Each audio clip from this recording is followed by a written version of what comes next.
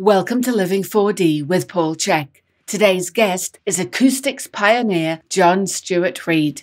John is on a mission to educate and inspire the world about the field of cymatics, the science of visible vibrations and sound. He asserts that sound is the foundation of almost all matter in the universe and was a potent force in the creation of life in the primordial oceans, thereby carrying the power to heal life. His Cymoscope invention has changed the world's perception of sound by giving us the ability to see sound and better understand this ubiquitous aspect of life. If you enjoyed today's show, please consider leaving us a 5-star rating and a warm review at the top of the show page on Spotify or at the bottom of the show page if you are listening on Apple Podcast. Your opinions matter, and your ratings help us to grow and help more people to be healthy, find freedom of body and mind, and to live their dreams. And now, here is Paul discussing the sound of life with John Stuart Reid. Hello, everybody. Welcome to Living 4D with Paul Chek. Today, I have a very special guest, John Stuart Reid, who is one of the world's leading experts in sound, cymatics, and the many applications of sound technology, including sound healing. And I've been wanting to do a podcast with John for a long time, and we've worked back and forth, and we made it happen. So today our topic is the sound of life. John, welcome. Thank you for that lovely introduction, Paul. And I'm actually delighted to be with you and to share with your listeners, some little insights into 25 years of research that this path that I've been on.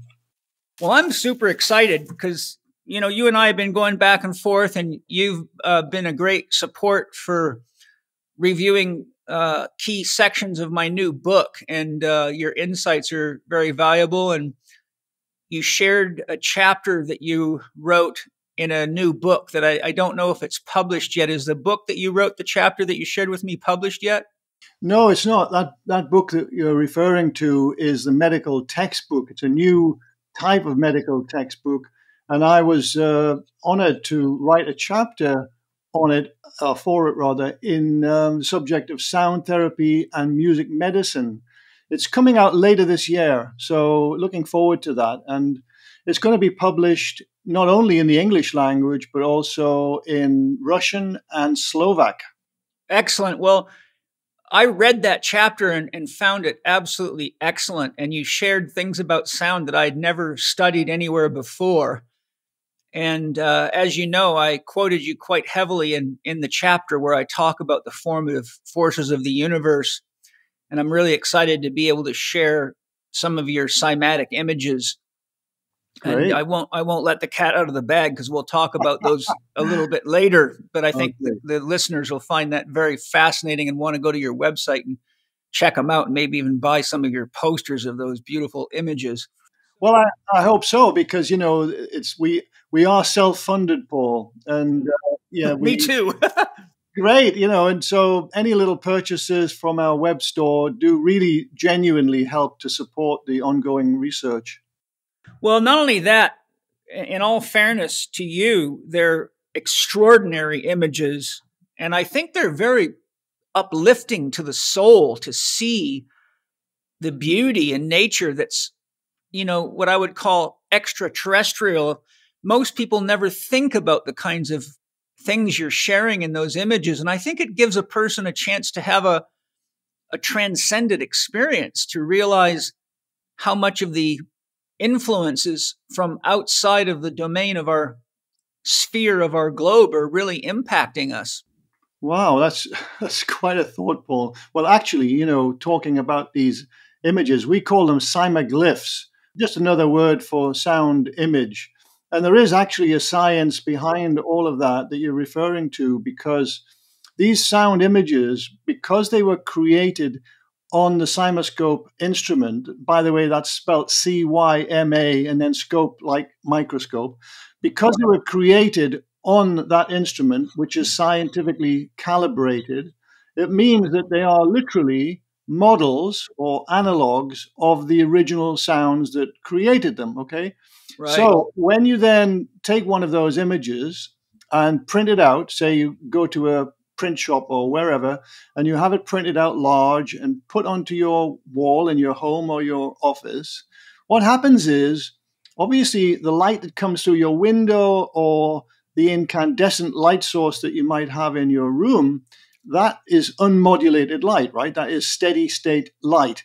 And when that steady state light then irradiates and illuminates the art, this cymaglyph, whatever it might be, it suddenly becomes modulated. That light becomes modulated by the geometries that are in that image.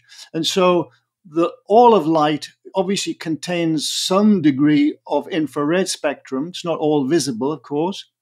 And the interesting thing about this is that the infrared spectrum, of course, deeply penetrates our tissues. Therefore, the geometries of these cymaglyphs modulates the light becomes takes on basically the frequencies from that geometry, and then those frequencies deeply penetrate your body, not as sound, of course, but as modulations of infrared light.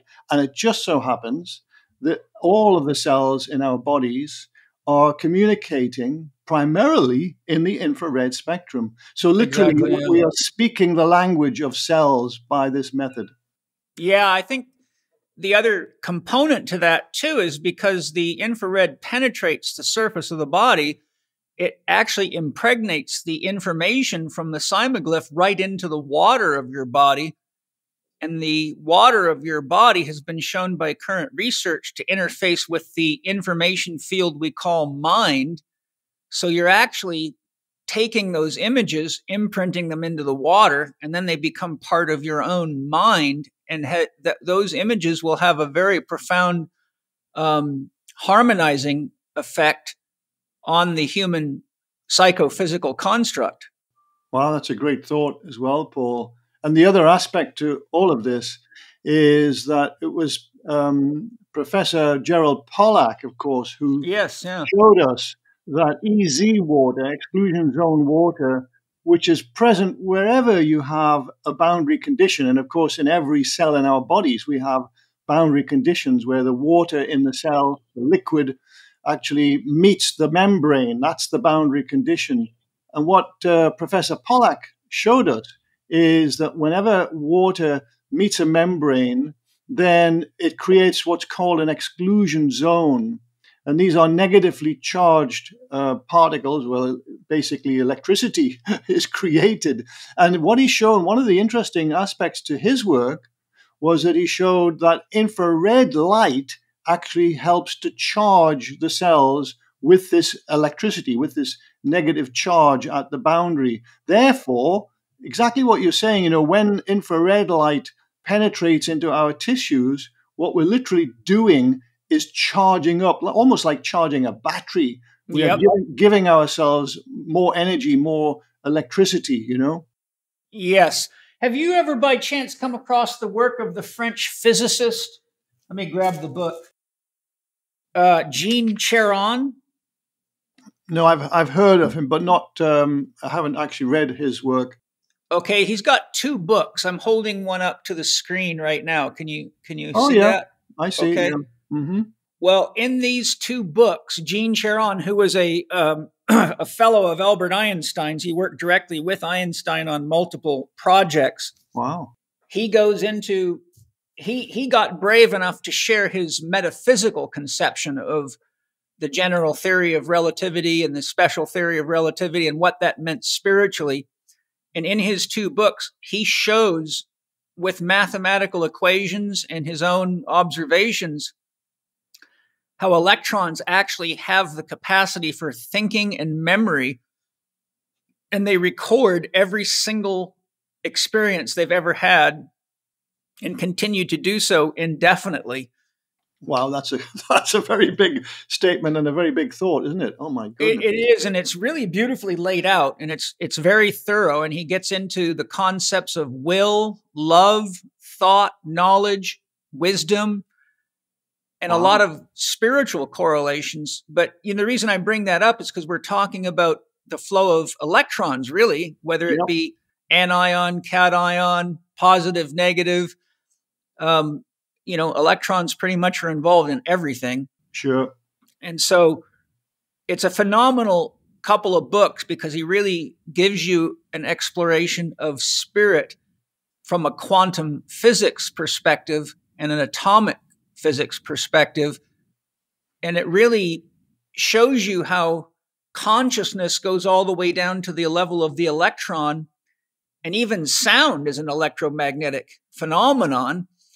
So when we have these abilities to put the puzzle together, I think it makes the whole of creation a lot more magical and a lot more interesting for people to engage in spiritual practices, because the more you understand about how the universe interfaces with itself, which is us, and everything around us, you realize that we're living inside of a consciousness generating, shall we call it, living organism or being, which most people think of as just a material dead thing, you know? I like your thinking, Paul. Actually, I've written down the name Jean Caron because I definitely would love to dig into his work. But one statement you made there, which I think we need to clarify for listeners, you mentioned that sound is an electromagnetic phenomenon. I'd just like to bring some clarity to that, because, you know, what sound is really is, well, two things. First of all, passing on of vibratory data, you know, frequency data from one atom or one molecule to the other. So when they collide with each other, that information, that frequency information, is passed on literally at the moment of their collision. So that's obviously kind of just a simple definition of sound. But the other aspect to this is that each of these, say, two atoms, for example, they have a magnetic field around each atom. It's called the magnetic moment of each atom. Mm-hmm. And when the atoms collide in space, it's basically the collision of the two magnetic fields. They're bouncing against each other, and in so doing, passing on the vibratory information, as I mentioned. But the other thing that has to happen at that moment of collision is what's in general terms called friction, right? When two surfaces meet each other, if I rub my hands together now, I can feel beautiful warmth. Why? Yeah. Because all the molecules in one hand are slipping past the molecules in the other hand. We call that friction, of course, as a common, everyday language. But in reality, what's happening is the trillions and trillions of atoms and molecules in one hand, the magnetic fields around those trillions and trillions of atoms and molecules are slipping past the trillions and trillions of atoms and molecules in your other hand. So it's all of these inelastic, what are called inelastic collisions between these magnetic fields that is actually generating the infrared that we then feel as warmth, as heat. So essentially, sound is the passing on of frequency data, vibrational data, but in the process, it always creates heat. It always creates, in other words, in this case, infrared light, electromagnetism. So I hope that kind of clarifies basically what sound is. Yeah, and I think we'll get into that in a little bit when we talk about your sound bubble explanation, which I've put into the questions, because you were the first person I've ever studied that explained sound that way. And I thought that really opened up a whole new vista for understanding sound. So once we get there, we can get into that and you can explain that. Sure. From that perspective, because as you know, we've got a lot to cover and I'm excited about all of it because I think, sound is so fundamental to life and creativity and creation itself. That's really why I wanted to talk to you and help people have a much more expanded perspective of sound on every level, because our lives are so infused with sound that it's taking sound out of life would be to take life out of life, really, at the end of the day. Absolutely, Paul. I mean, if there was no sound, you'd have no heartbeat. Yeah, it's another interesting thought because, of course, one of the aspects of my work, I don't think you've mentioned it in the questions that you're proposing today, but, one of the interesting discoveries that Professor Sungchul Ji and I made a couple of years ago is that our hearts actually have two primary functions. The one that obviously everyone knows about, it's to circulate the blood around our bodies. But it turns out that there's a secondary function, and this secondary function is literally the sound of the heart. So, we all know that every heart has a beat, right? And you can put your ear against someone's chest and you can hear that beautiful bass beat.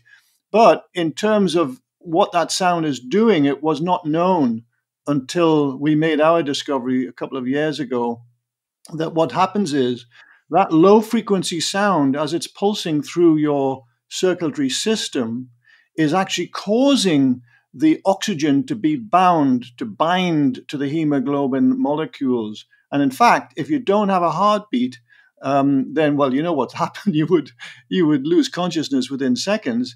Yeah. That's very well known. But the reason, of course, is not so well known, because it turns out that this pressure pulse of your heartbeat is actually critical for the uptake of oxygen by the hemoglobin molecules. No heartbeat, no uptake of oxygen, no consciousness, basically.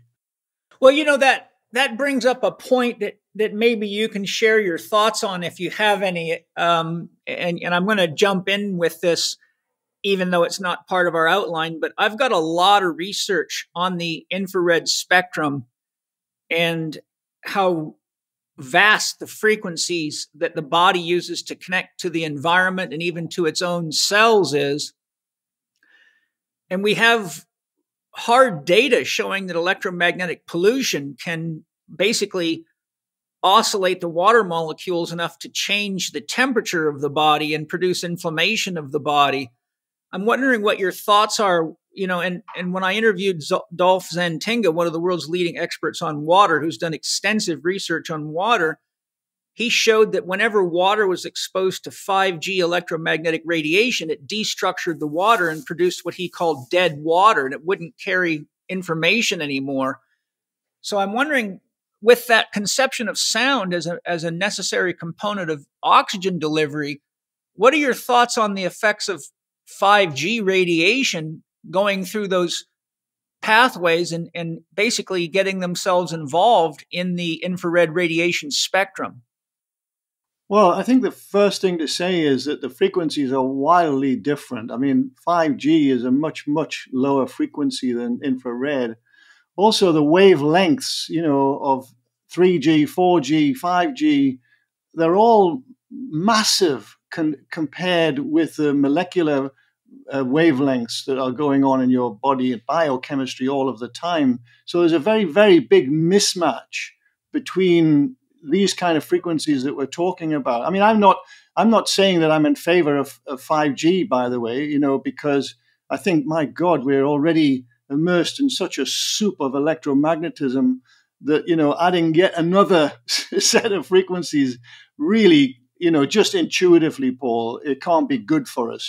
I would say that. So I'm not necessarily saying this from a point of view of being in favor of 5G, but what I do know is that the wavelengths, so-called wavelengths, it's a subject we can get into when we talk about sound bubbles and electromagnetic bubbles. But anyway, using the conventional terminology, the wavelengths of 5G are massive in comparison with all of the chemistry going on in our bodies, almost all of it. So I kind of doubt that there's any real connection there.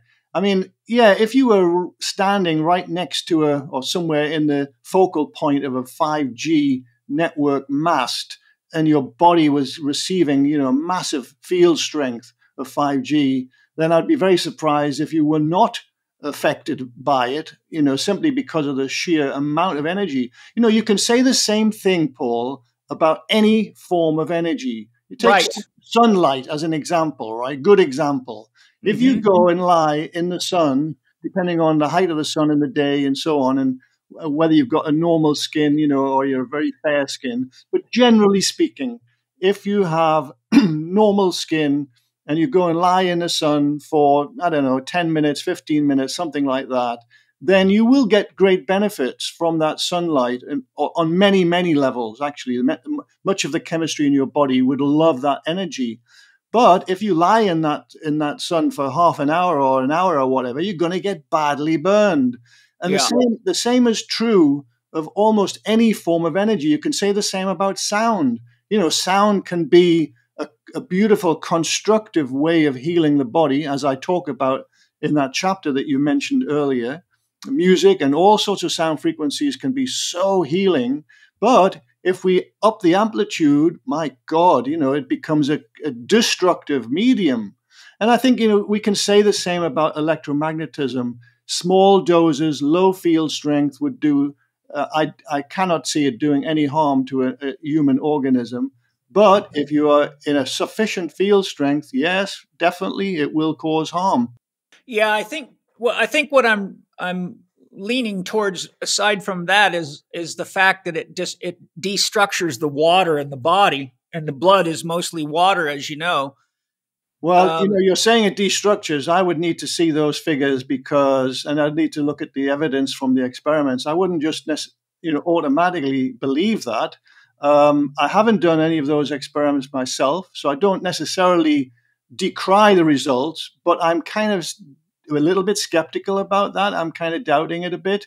I think, it depends on field strength. Did he use, the kind of same field strengths that you would be picking up on your 5G phone, for example? Or were they ramped up to 10 times that level? See what I mean? You have to look at the evidence. Yeah, if I remember correctly from the interview, and what I'll do is I will actually connect the two of you by email, because I think you'd find his research quite interesting and deep. And they were even using photon emission counters. He worked in Fritz Albert Popp's lab for a long time. Great. For 12 years, he was the director of Fritz Albert Popp's research laboratory.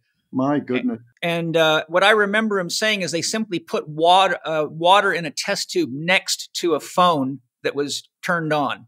Yes. Yeah, if the phone is, if you're putting it right next to a phone, then sure. If the phone is a long way from the mast, then automatically the phone, will put out its highest power output level. Right.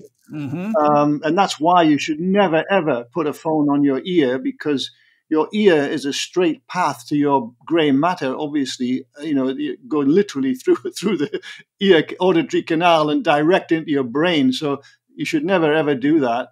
Particularly, though, when the phone is a long way from a mast and the phone is struggling to connect. Therefore, it will automatically turn up the power. So it kind of doesn't surprise me that they received an effect, or they experienced an effect with such close proximity to the phone.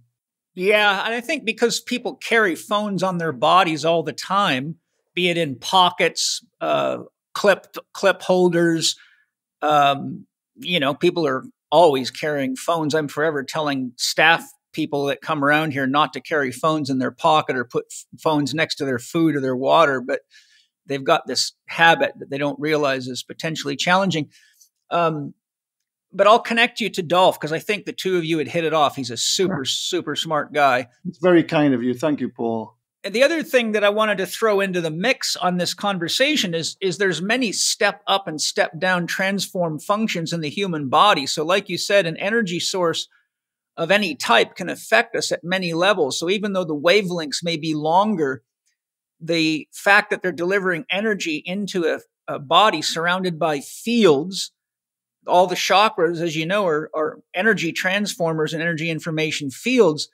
So my thought is that the energy from 5G or other sources can actually have an effect on our physiology in ways that most people don't look at, because they keep thinking of it strictly as the wavelength without looking into the step up, step down transformation capacities of our energy fields, our chakras, and even our cells. Yeah, it's a very, very complex issue.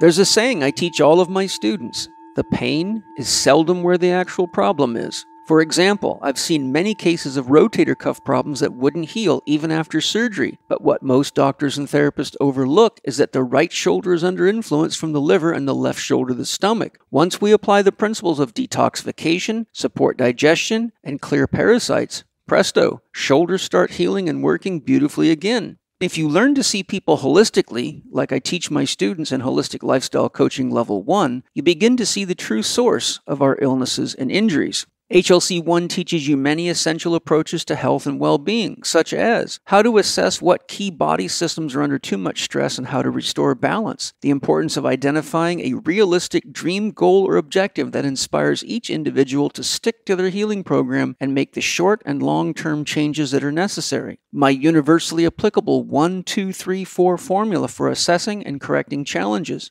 how to breathe optimally to enhance energy levels and mental clarity, how to use gentle movements to work in and enhance life force energy and support optimal immune function, how the function and health of the soil that food is grown in influences all systems of the body, including our mental emotional stability, and much more. HLC1 is just a small part of what we teach our Chek Academy students, our education system for elite trainers and health professionals. Gavin Jennings and I designed the Academy to take you from wherever you are right now, even if you have no fitness or health education, to being one of the best holistic health and performance professionals on this planet. And as a Chek Academy student, you'll be able to help a lot of people reach their health goals in ways you never imagined. There is, in my opinion, nothing more rewarding and meaningful in life than helping other people look, feel, and live better. We are now accepting applications into the Chek Academy, so whether you're wanting to change your career or add a truly effective new dimension to your current skill set, now is the time to apply. Go to chekinstitute.com/L4D Academy. That's chekinstitute.com/L4D Academy. Let's make the world a better place together. I know someone who lives in Florida. He had to move away from the home that he was living in because it was so close to one of these masts. And I think at the time it would just be a 4G mast. And he talked to me, about the idea of making his home into a Faraday cage, literally lining all the walls, with conductive material and grounding that and so on. But in the end, he didn't do any of that. He just moved away. But he actually was one of these people, Paul, who, like you were saying, some people are very sensitive to electromagnetism, and he was one of them for sure. And he ended up literally having to move house. Yeah, I had a client who had a penthouse in Manhattan, and he was beginning to report, he had moved into it and shortly thereafter began to report a lot of health symptom challenges between him, his wife, and his kids. And I immediately recognized them as symptoms of electromagnetic radiation pollution. Yes. And I said, you need to look around your area and see if you can see any cell phone towers. And lo and behold, he got a hold of me very quickly and said, you're not going to believe it. He was standing on his outdoor patio on the top of the building, and directly across the street was a cell phone tower. Oh, my God. So we had him get they're called biobiologists. They do all sorts of specialized readings to test for stuff like that. Turned out he had 26,000 times the safe limit of cell phone radiation going through his house. And he spent almost $1 million having his house painted with lead paint and other stuff to block the radiation.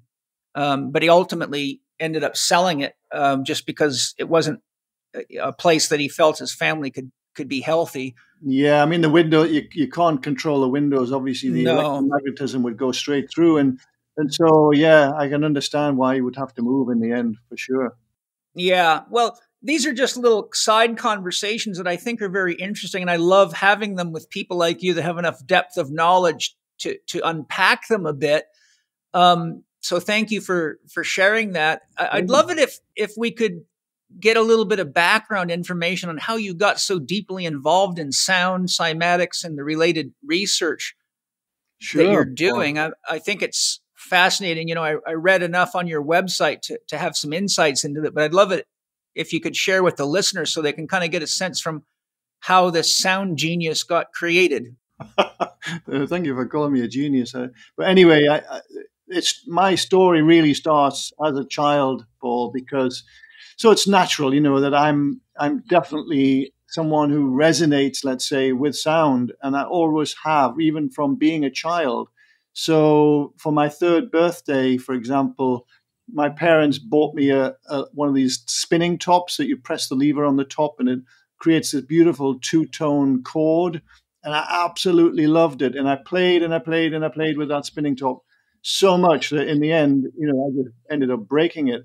But from there, I can remember even as a 5-year-old playing with little glass jars on the table filled with water and striking them with a spoon or something, making beautiful sounds. So, obviously I'm natural at this. I've been entranced by sound my whole life. So, after college and university, I went literally into my own acoustics business. So I founded an acoustics consultancy business. And I ran that business for 30 straight years. And, pretty standard stuff, really, in acoustics. But going right back to when I was a teenager, I actually wanted to be a scientist. I didn't really want to be an engineer. But it was my dad who convinced me that engineering would provide me with the background knowledge. And my God, has he been proven to be correct? Because now, I'm actually an acoustic physics scientist, and all of the engineering years that I spent have been so valuable. So basically what happened for me was I'd been an acoustics engineer for something like about 25 years when my daddy and I were traveling in Egypt and found ourselves alone just by happenstance in the Great Pyramid at Cairo, Giza. And it was a really lucky accident because usually, if you go into the Great Pyramid, you're surrounded by tourists, of course, because it's such a popular destination. Anyway, in this particular case, because I was an acoustics engineer, obviously I was interested in the amazing acoustic in that King's Chamber. I mean, it's lined with granite. Aswan granite is a kind of pinkish hue.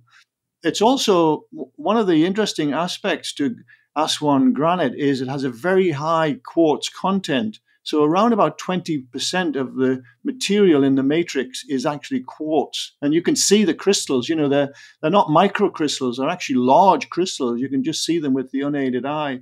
Anyway, what I wanted to do was to lie in the sarcophagus, which is basically a box of granite, 3.7 tons. It's been obviously started life as a piece of bedrock. It was then created as a monolithic block. Then it was hollowed out using tubular drills, by the way, and you can still see the evidence on one of the walls where they hollowed it out, using tubular drills. But anyway, I wanted to lie in it. Why? Because it's extraordinarily resonant, that box. If you strike the side of it with your fist, Paul, it rings like a low-pitched bell. And the sound of those, that radiates off from striking with your fist is not a pure sound. It's actually quite a complex sound, just as a bell would be, except in this case, it's very, very low pitched, so it's got, in other words, it's got harmonic content. It's not just a pure single frequency that's resonating at. So naturally, I wanted to lie in it. It's a little bit naughty, but a lot of people have done it before me, and I'm sure that many others will after me. I lay in it, and what I did was simply perform a vocal glissando. So this is a kind of, unstepped enunciation of a single tone. And the purpose behind that was to establish roughly what is the resonant frequency of that sarcophagus. Now, the reason we use this term resonant frequency, resonance is only really relating to something that moves. So you can't say that a room has a resonant property. Why? Because the walls of the room don't actually move, if they're, well, not usually anyway, and certainly not in the King's Chamber, because the walls are massively heavy. I mean, they're these giant blocks of granite, so they don't move, not with the kind of sound levels that we can create anyway. So they don't resonate, but the sarcophagus, yes, because it has relatively slim walls, and they do literally flex with sound. So we can say genuinely that is a resonant property of this particular, in this case, sarcophagus. So anyway, at one particular pitch, just lying there, making this vocal glissando with my daddy standing over me, looking at me with a kind of puzzled expression on his face. One particular pitch, it felt like every cell in my body was tingling, and goosebumps actually broke out all over my flesh. And oh my goodness, it felt really very, very strange indeed. And so what I did was I took my pitch up a little bit beyond this, what I've come to call the Goldilocks note, after Goldilocks and the Three Bears story. Uh-huh. Anyway, I took my pitch just above this point where I was tingling, and then obviously, well, not obviously, but the effect stopped. And then if I brought my pitch down below this particular pitch, again, the effect stopped. And it turned out, to cut a very long story short, that this particular pitch is 117 hertz. Now, I couldn't identify it at that moment in time. Obviously, I didn't have any instrumentation with me. But I did go back later the same year with instrumentation, and that's when I, was able to actually measure this pitch, or this frequency as it is, 117 hertz. The other interesting thing about this, Paul, is that same year when I went back with instrumentation, it turned out that the chamber as a whole has a primary mode of 121 hertz. Now, 121 and 117 are obviously very close numbers. And it turns out if you're standing in the King's chamber and you make a vocal tone at 121 hertz, then nearly all of that acoustic energy ends up in the sarcophagus. In other words, they are acoustically coupled together, so the energy will naturally migrate into, that particular box of granite. So it turned out that, my thinking about all of this was that this was not this effect that I was having in my body, the tingling and the goosebumps and everything. It felt like it was designed, Paul. It didn't feel to me at that time that this was any kind of accident, So it felt like design. And that's why I went back the same year. I gained permission from the Egyptian Antiquities Department to go back and to conduct a whole series of standard acoustics experiments. And they were very successful experiments, but nothing kind of life-changing, I wouldn't say. But one of the experiments that I wanted to conduct and could not that particular year simply because there wasn't time, I wanted to conduct a cymatics experiment.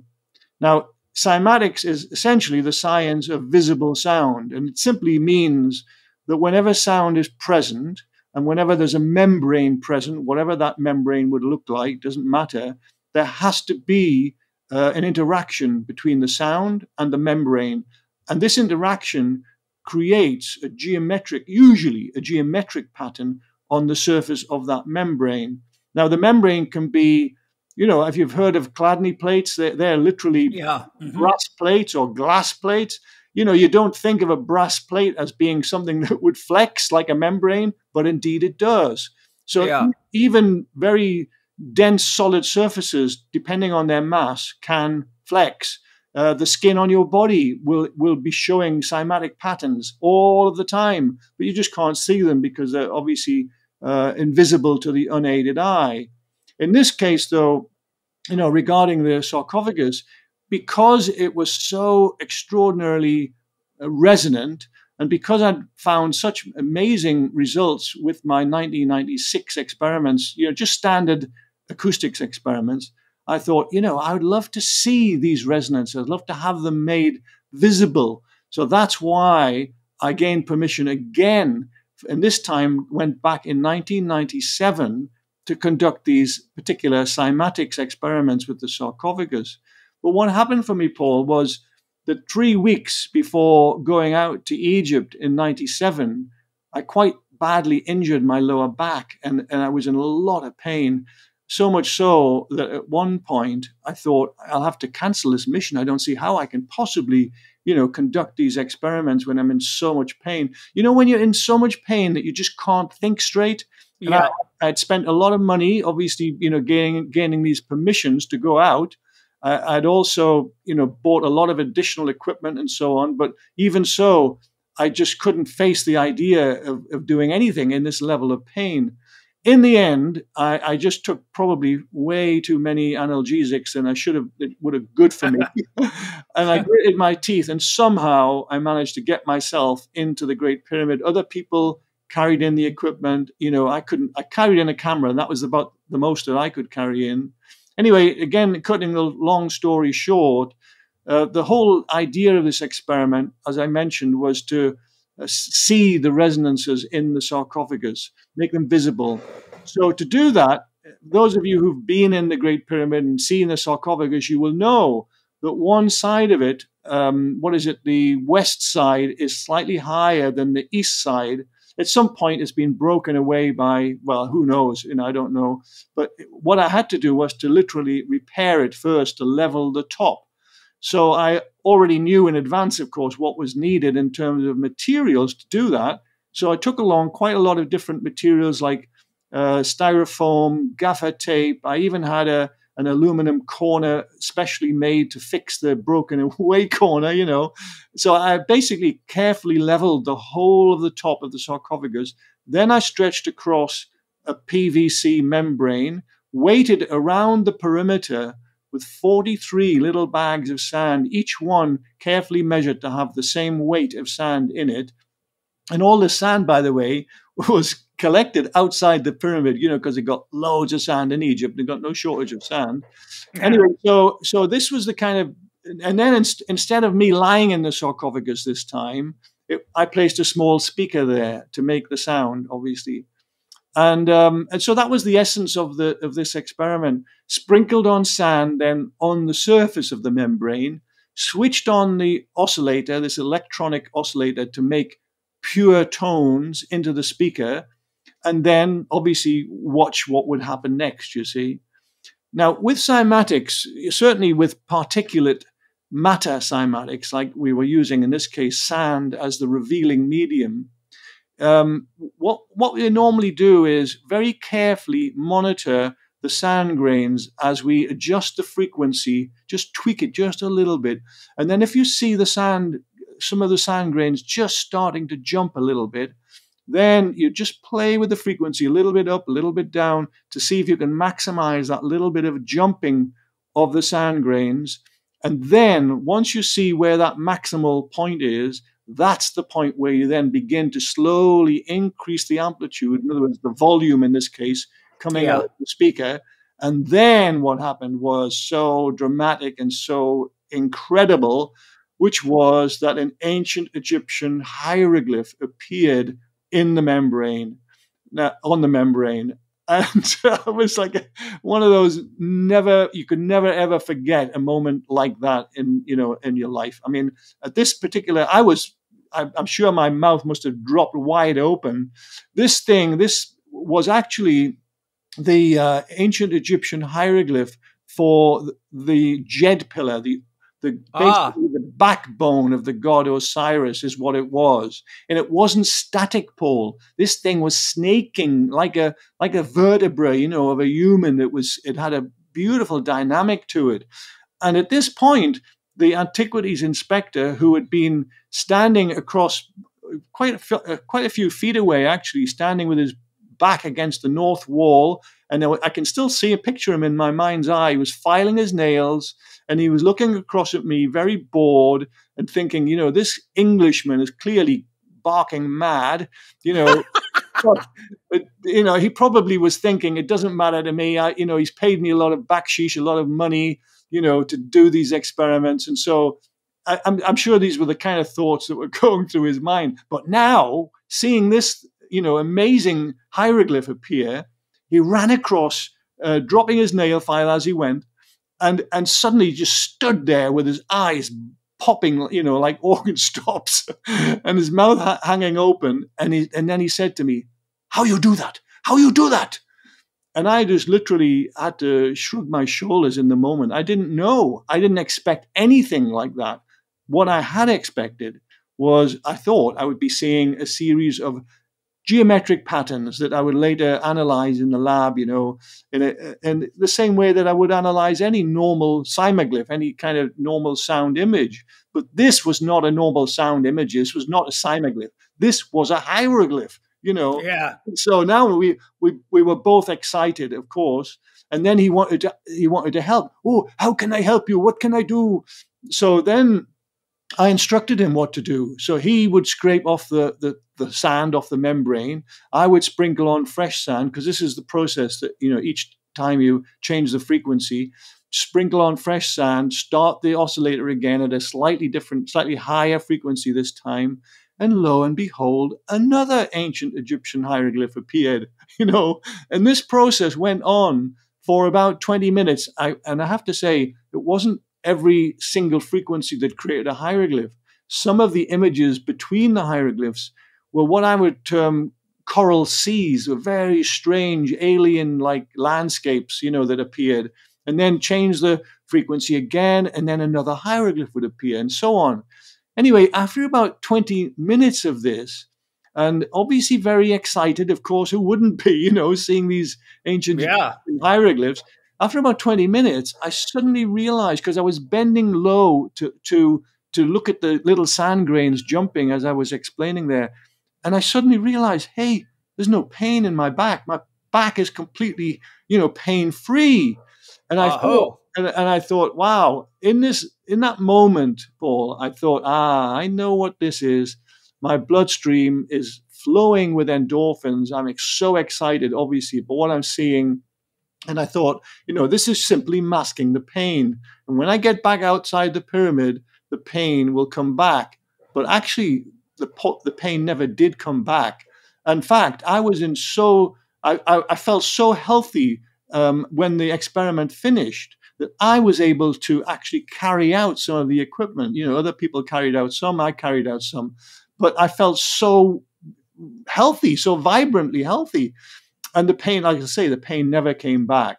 So two things, Paul, came out of that amazing experiment. The first was clearly there was a mechanism by which my lower back had been healed when no amount of painkillers. I had even visited a physiotherapist. Nothing had touched that pain. But 20 minutes of sound in the King's Chamber, only those first 20 minutes made the pain go away. I mean, the whole session lasted 3 hours. But within 20 minutes, no pain, right? And then the other thing, Paul, was that the Cymatics experiment had been so phenomenally successful. It said to me that this must be a new tool, potentially a new tool for science. And indeed, that's, we're talking 1997. This is literally 25 years ago. And in those 25 years, my main research has been first developing the CymaScope instrument that we have today, a new tool for science. And then second, how was my lower back healed when no amount of analgesics or physiotherapists could fix it, but sound fixed it in 20 minutes. So now, that's the journey that I've been on these last 25 years. And now we have the instrument. And now I know many of the answers to the biological effects of sound on our physiology. Yeah, that's an amazing story. And I read on your website, I think you have a quite a comprehensive article showing even the one or two of the glyphs or images or hieroglyphs that were produced from the sound. Indeed. And I found that fascinating. I read that word by word, and I thought, wow, when I talk to John, I'm going to have to get him to share this story because it's so profound. Turmeric's really, really hot now. There's a lot of scientific research on it, but they're not all created the same. So I brought Autumn Smith on to tell you about Paleo Valley's turmeric complex so you know exactly what the benefits are and why you, like me, should get your turmeric complex from Paleo Valley. Autumn, tell us about your turmeric complex. At Paleo Valley, we are big believers in food as medicine. And so turmeric, of course, it has beat drugs out. We know it's anti-inflammatory. We know it has brain benefits. We know it has joint benefits. But what most people don't know is that a lot of turmeric supplements only contain one isolated compound of turmeric called curcumin. And so what we did instead was create a complex. We added organic turmeric and then ginger and rosemary and clove, which were some of the most DNA protective spices studied. And we created a complex. We added organic coconut powder and pepper for absorption. And so we've created a really high quality, highly bioavailable turmeric complex that will hopefully help you to feel your best. And all you have to do to check it out is go to paleovalley.com. That's PALEOVALLEY.com. And you can use the code CHEK15, that's lowercase CHEK 15, to save 15%. A couple of thoughts come to my mind. One, isn't the JED used, its intentional purpose as a power source? And also, from my studies, I've got several books called Path Technology that are written by a group of Africans that explain this ancient technology and describe how what people think of as Egyptian technology actually came out of Africa. And they break all these instruments and tools, the Ankh, the JED, and many things down and show how they work. And they talked about the JED being coupled with the Ankh as a means of moving into other dimensions. Wow. I haven't heard that, but the JED as a symbol certainly goes way, way back in Egyptian history. I don't know that it goes to pre-dynastic times, but it's certainly very, very ancient. Usually there are 4 crossbars, but occasionally, very occasionally, there are 5.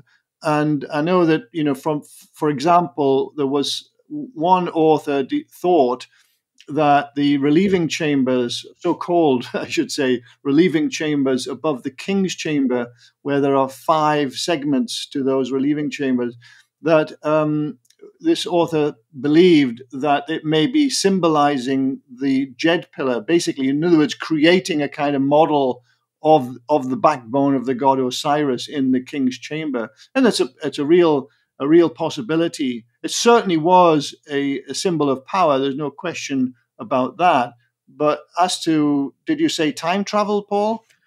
Dimension shifts. You know how UFOs have been cited as just suddenly appearing and then disappearing, or being in the sky and all of a sudden instantly appearing somewhere else in the sky, like an electron jump. Yes. Well, who knows? For sure, it's quite a thought. I had a friend actually called Bill Kay, a very good friend who was a radio broadcast engineer, actually, and he had this absolutely amazing model of the king's chamber and all of the other passages and apartments, as they're called, in the Great Pyramid. And in his case, because he was a radio engineer, and particularly into the microwave technology at the time, he's no longer with us. I think I mentioned that. But anyway, Bill saw what he saw in the apartments of the Great Pyramid was a model of a microwave receiver literally created in stone. And he had this amazing hypothesis that at one time in our distant past, Egypt had been visited by extraterrestrials, and they had, whether either accidentally or deliberately, who knows, left behind an uplink antenna. This would be a microwave antenna uplink to the mothercraft, up in space. And had been accidentally left behind when they finally departed the Earth. And the Egyptians had revered this uplink antenna and did the only thing that they could do with their technology of the day, which was to recreate it in stone. And so they had therefore created, all of these apartments in the Great Pyramid to model effectively these components. And he showed me the drawings, and I have to say they were very, very persuasive. I mean, all of the components, like, for example, the Grand Gallery, no one's ever really, got to grips with what the Grand Gallery represents. But symbolically, and at least in terms of this model of Bill Kay's, it was actually a waveguide, in this model that he created. I'm not going into all the details now, but suffice to say, that it's very easy to be persuaded when we see things. We all have our own filters, don't we? In Bill Kay's case, because he was a radio engineer, his filters showed him radio components, and who knows, he might actually be correct. We can't say, but I know we all have our own theories about ancient Egyptian technology. It's a fabulous subject. Yeah, you know what I'm going to do for you, John? I'm going to get the names of this series of books by this African group called Path Technology, and Thank I'm going you. to forward you those details. They're excellent books, and they go into almost everything you've just talked about, Wow. and they show how every invention attributed to Volta, Tesla, uh, Eddington, not Eddington. What's the guy that invented the Edison. light bulb? Edison. Edison. All of those were African technologies that Wow. ultimately ended up in Egypt and were stolen and then attributed to these inventors. And they show the history of it, and they show all the electronics, where, you know, capacitors are, everything. I mean, Oh, it's interesting. very well done. And I think with what you've just shown me, if you look at those books and then think of what your friend, the radio engineer, showed Yeah. you, Okay. Mm-hmm. I think it's going to start making some dots bounce around in your head Well, and thank start you, connecting. Paul. Well, I know that Bill Kay's wife Audrey would, she would love it if it turned out that Bill was right all along, So Yeah. yeah, for sure. That brings up the you've beautifully woven in my second question in our dialogue schedule here today. You know, you're talking about specialized drills, and you're talking about a level of technology that goes completely against what universities teach about human beings 12,000 years ago, and the concept of pyramids being built by rolling 100-ton blocks of stone on wooden rollers and things like that. Now, I'm a guy that lifts stones all the time Yeah. and teaches stone lifting, and I can tell you blocks that big would crush anything except maybe ironwood. And so, where do you sit on how on earth something with that level of technology was built that long ago? I'm curious as to your thoughts as to whether that's human or whether we have, shall we say, guests from other dimensions coming to create harmonic resonators and balancers on this planet for various reasons. I hear where you're coming from, Paul. Well, my daddy and I actually traveled in Egypt many, many, many times, and so we were great fans of the ancient Egyptian engineers. We really did study them in depth, and a lot of people have come up with a lot of theories about the ancient Egyptians having high technology. My own thoughts on that, having spent countless hours studying the pyramids, for example, right up close and personal, looking at how they laid the blocks. If you stand there for hours, as we did, and study the different courses, now that the casing blocks have been removed, sort of thing, you can see the core blocks, can't you? And you can see the kind of mindset that the Egyptians had, the engineers of the day. They would have a supervisor whose job it was to obviously move blocks into position. There would be days when they were trying to desperately finish a course, and maybe they were lacking blocks for to fill a particular space. So you can see areas like that where they would say, "Oh, look, guys, let's just put 2 smaller blocks here or 3 smaller blocks to fill this gap." You can kind of almost get into their mindset just to stand and look at these blocks. So the way it seems to me, the only puzzle that I have in terms of how these pyramids were built comes in when we talk about the pyramidion, the right at the very top of the pyramid. That is a real puzzle piece for me. But the rest of the pyramid, well, it just takes a heck of a lot of manpower for sure. These blocks, and oh, by the way, other people have said that the blocks were not quarried, that they were poured. Now, again, I have seen evidence with my own eyes of blocks that were poured. In other words, again, trying to get into the mindset of these people, these engineers. If a day came when they were short of a block to fill a space, they would literally create a concrete block. And I've seen them with my own eyes where the face of the block has bellied out, just as it would if the wooden shuttering couldn't hold the weight of the concrete that they made that day. So I know that there are some blocks for sure that were poured in that way. But equally, my daddy and I, we studied them really close, up and personal, like going underneath the blocks, looking underneath a block to see the chisel marks, because clearly the weathering on the face of the blocks has completely erased all evidence of chiseling. But if you look underneath the blocks, Paul, you will see the chisel marks, literally where they have chiseled these, limestone blocks.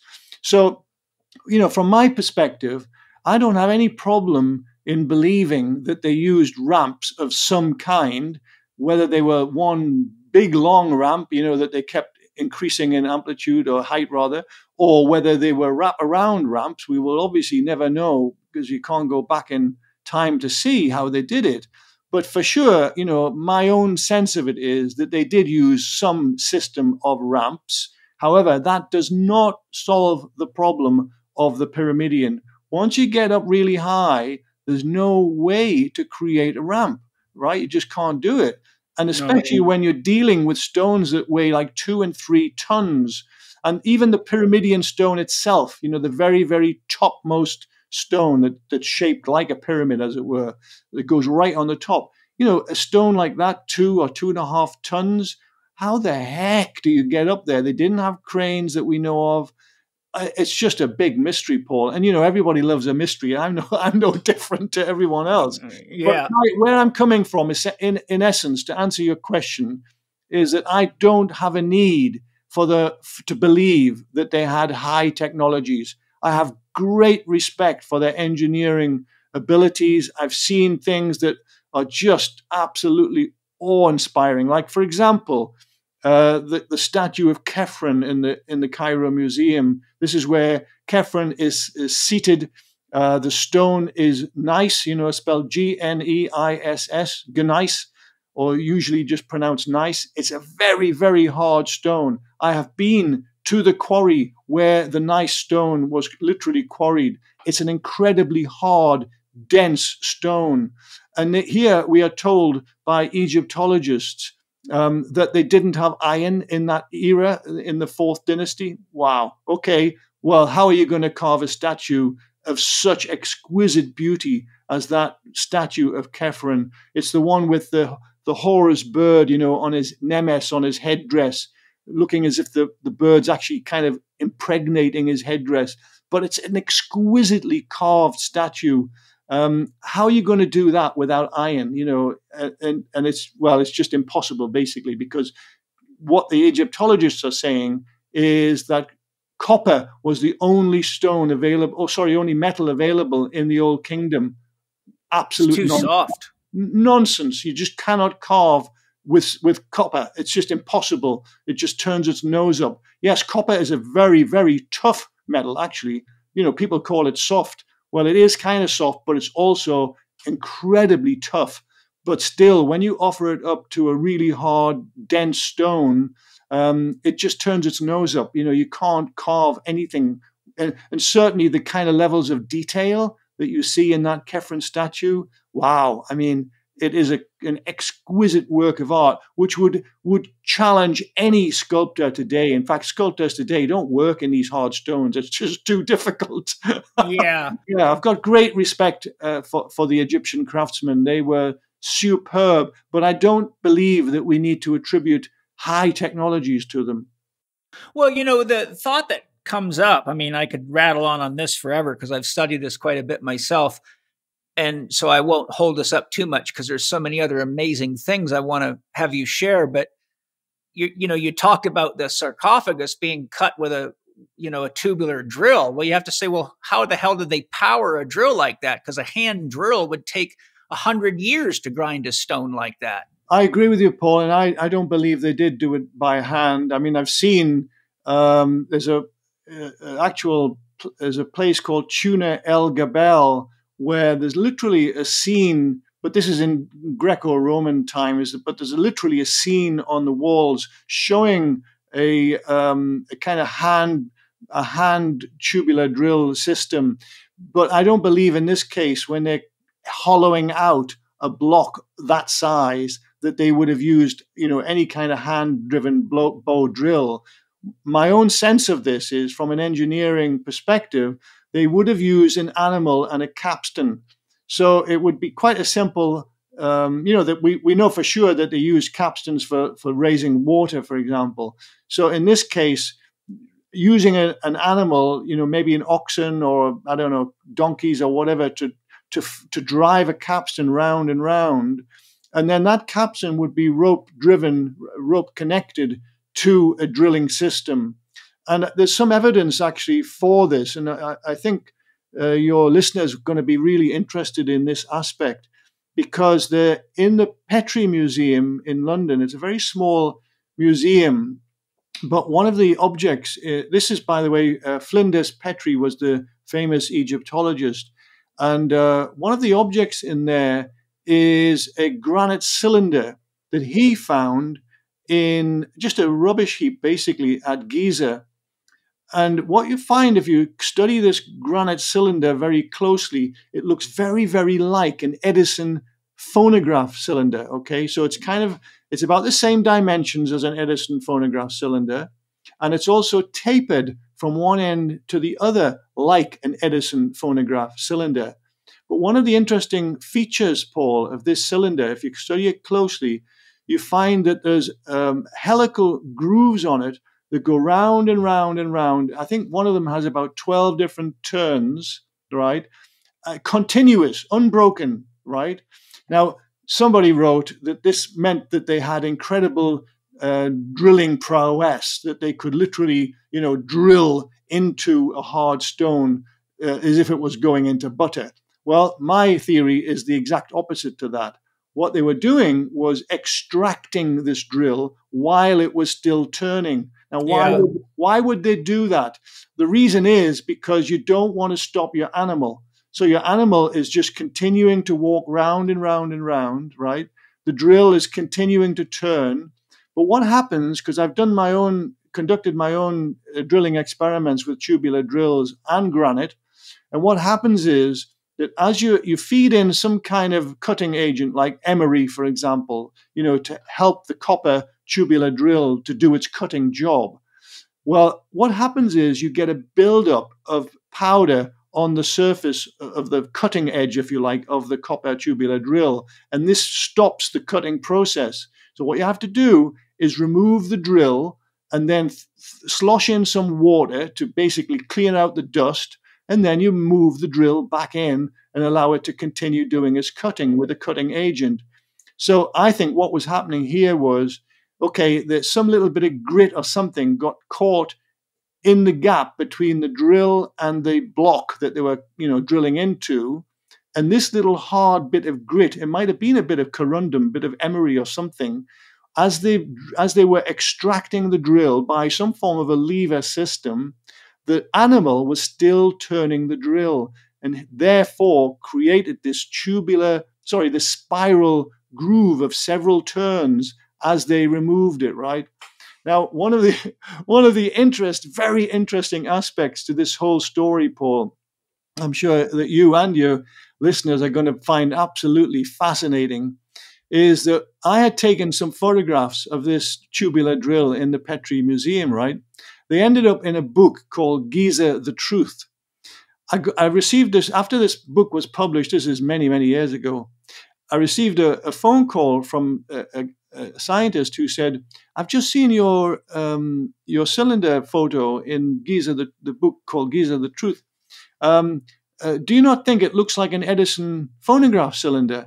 I said, well, yes, of course it does. I said, but that's just pure coincidence. It's not that they were, the ancient Egyptians were not trying to create an Edison phonograph all these thousands of years ago. He says, oh, of course not. That's a silly thought. He said, but wouldn't those grooves that you're showing on this wonderful photograph, wouldn't they contain acoustic data, acoustic information, just like the Edison phonograph? And suddenly, I nearly dropped the phone because I realized that what this guy was saying was actually true. That, that whatever this little piece of grit was, that it caused this beautifully scored spiral groove could indeed contain acoustic data, literally like an audio recording, just as you would have on an Edison phonograph cylinder or on one of the old kind of 78 records of yesteryear sort of thing. So this is an intriguing possibility, Paul, that you could have some guy, for example, at the workplace where they've got this beast, turning this capstan, and some guy is shouting, get on with your work, or, whatever. And it ends up as the oldest recording in history. If that, if that cylinder was ever, if they ever applied a system of transcription, because you can laser scan things these days. You don't need to literally use a stylus or anything. It can be laser scanned. Oh gosh, that would be such a moment in history, wouldn't it? To hear literally an ancient Egyptian voice, even if it was some shouted curse, it would make world history, wouldn't it? It would. Hi, everybody. I'm sure you've heard me talk about the many injuries I've had doing many wild things, from racing motocross to riding in the rodeo and crashing stock cars and being a paratrooper. And one of the things that's really helped me a lot to make my joints more comfortable and heal is collagen. And Bioptimizers has just come out with an amazing new product called Collagenius that actually goes way beyond anything we can get in the standard collagen supplementation classification. And I've got Mark Effinger here, who's the Chief Product Officer at Bioptimizers, to tell us about their new product, which I'm very excited about. Mark, tell us what's unique about Collagenius. Well, thanks, Paul. And I really appreciate this, by the way. So Collagenius came about as an accident of my lab assistant trying to compartmentalize different mushroom extracts from 1-to-1 all the way to 100-to-1. These are all medicinal mushrooms, and they're all organic. And we were finding this really interesting overtone of chocolate and cacao coming out of these mushroom extracts. And the more extraction we got, the further we got down the extraction lane, the higher the chocolate notes would come out of these. So me being a more of a scientist, I was trying to cap these things. She, being more of an incredible chef, decided that what if we could flavor these up, and us both being over 50 and me having some of the same experiences you have in breaking bones and tearing muscles and tendons, decided, wouldn't it be great if we could take the benefits of collagen and the restorative and tissue repair and combine it with these micronutrients that are available in mushrooms that activate the collagen and make it bioavailable. So we started blending those things up. And as a result, we came up with this nootropic, this brain enhancing mushroom stack that is also a super collagen enhancer. And those together became Collagenius. That's so amazing. I just love the exploration. I love the marriage of your wife's chef skills and your science skills. And that's just the magic of a healthy relationship. And that really describes my relationship with Bioptimizers. Just magical, because I love all their products. I've always had a great relationship with Wade, and I love it because everything Bioptimizers sells actually works. What a concept. So, hey, you guys, get your Collagenius at Nootopia, that's nootopia.com/living4 and the letter D. That's nootopia.com/living4D, and get your discount with Paul 10 on checkout. I can't wait to hear what you think about Collagenius. Enjoy. The last thing I want to bring up is I've seen Greg Braden and many other experts in evaluations of pyramids and various sciences bring up a point repeatedly that I will put on the table here, and that is there are inlaid cuts of the symbol of the flower of life in several different places in different pyramids that have been analyzed and shown to have the precision of a CNC milling machine.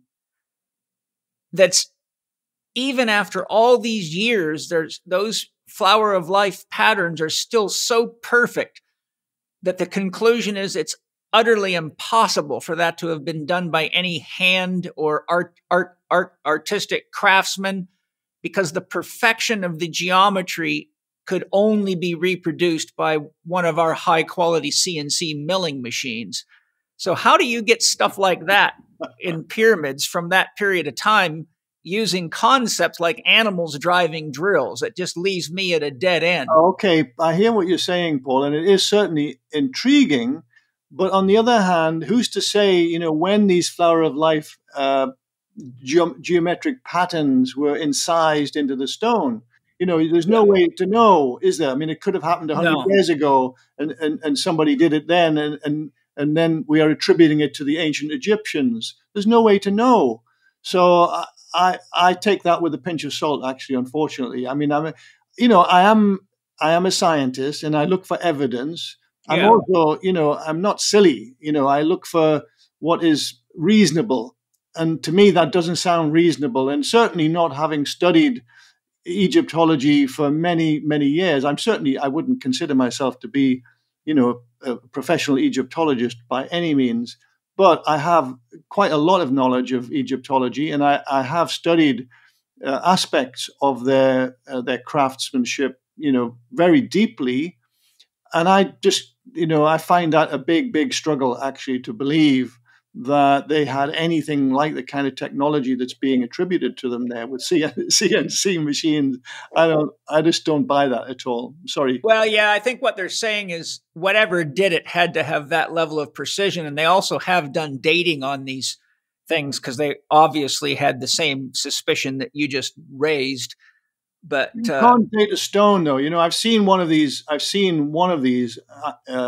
symbols of the flower of life at the Osirian, for example, in Egypt. I've seen it, with my own eyes, and I do realize, that it certainly is beautifully created, but you can't date the stone itself. You can't date when it was incised.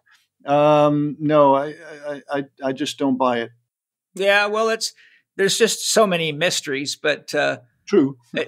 Yeah, I just think because you've got all this experience, I'm bringing these things up because they leave some very large question marks that.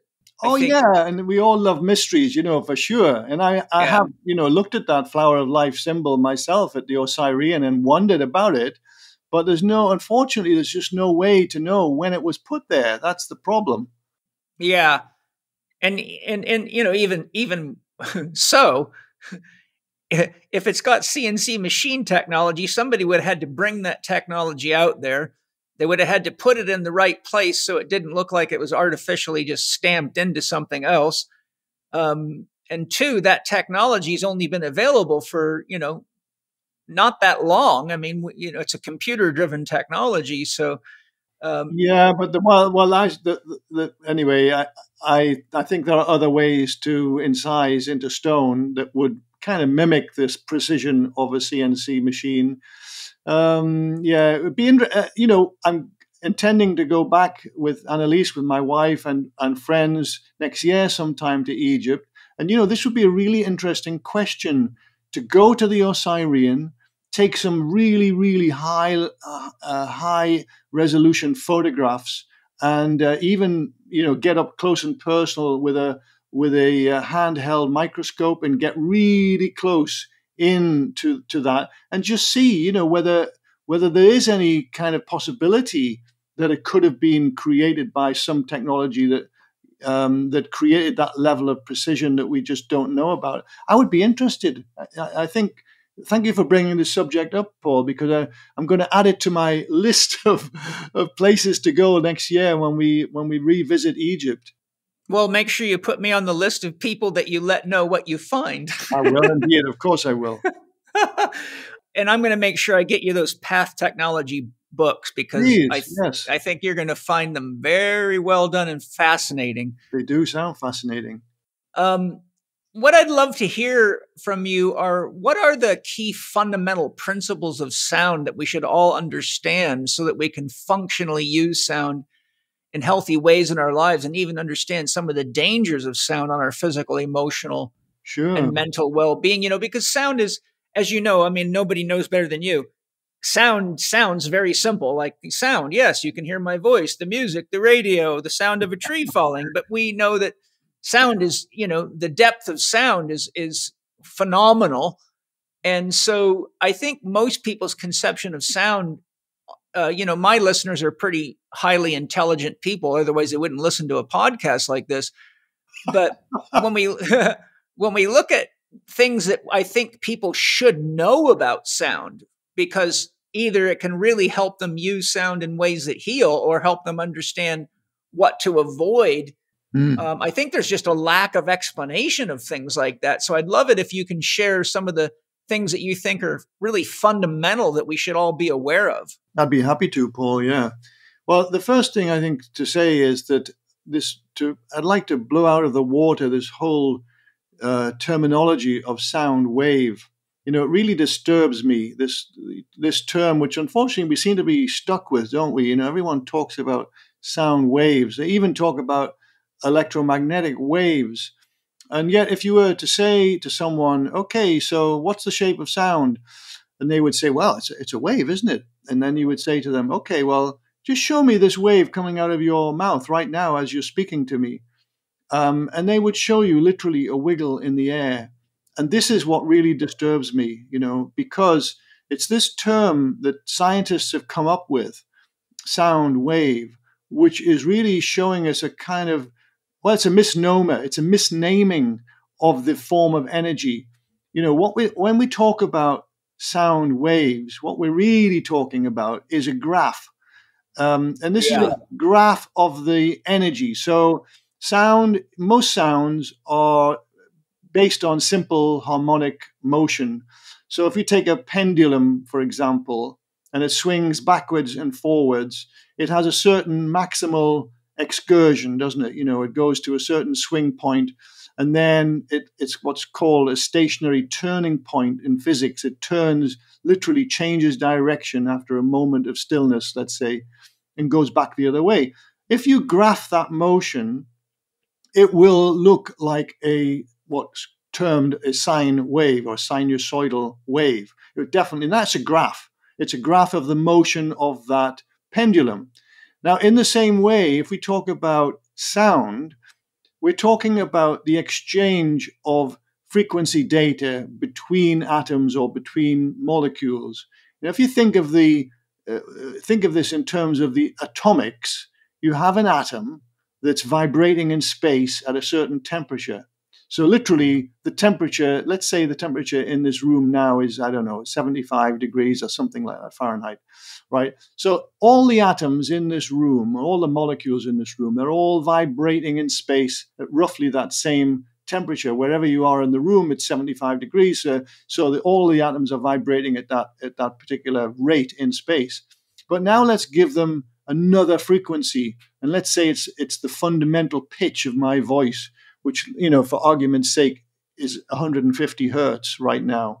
So that all those atoms in the room now are vibrating in two different ways simultaneously. They're vibrating at their natural temperature, which, like I said, is, say, 75 degrees Fahrenheit, which is very, very fast temperature, by the way, very fast vibration, I should say. But now we've given them a much slower vibration of 150 hertz, which is the fundamental frequency of my voice. In reality, of course, my voice is producing a huge range of frequencies, which give me my unique vocal, quality. Sound. Yeah, it's my unique voice, just as you've got your own unique voice. These are all, you've got your fundamental frequency and then a whole range of harmonics at different amplitudes that give us our unique vocal characteristics. But let's try to keep this simple. Let's just think about these atoms vibrating in space with their natural temperature frequency and now the fundamental frequency of my voice, which I've given, arbitrarily at 150 hertz, right? So now we can visualize these atoms vibrating in space at 150 hertz. Now, when those atoms bump into their neighbors, they obviously pass on the vibrational data from one to the other. So the 150 hertz vibration of an atom or a molecule will collide with its neighbors and pass on that 150 hertz, which is basically a definition of sound. It's the passing on of periodicities of one atom or one molecule to another. That's, a basic definition of sound. And what happens is when these collisions occur, they don't occur in one dimension, of course. They're occurring in three dimensions all of the time.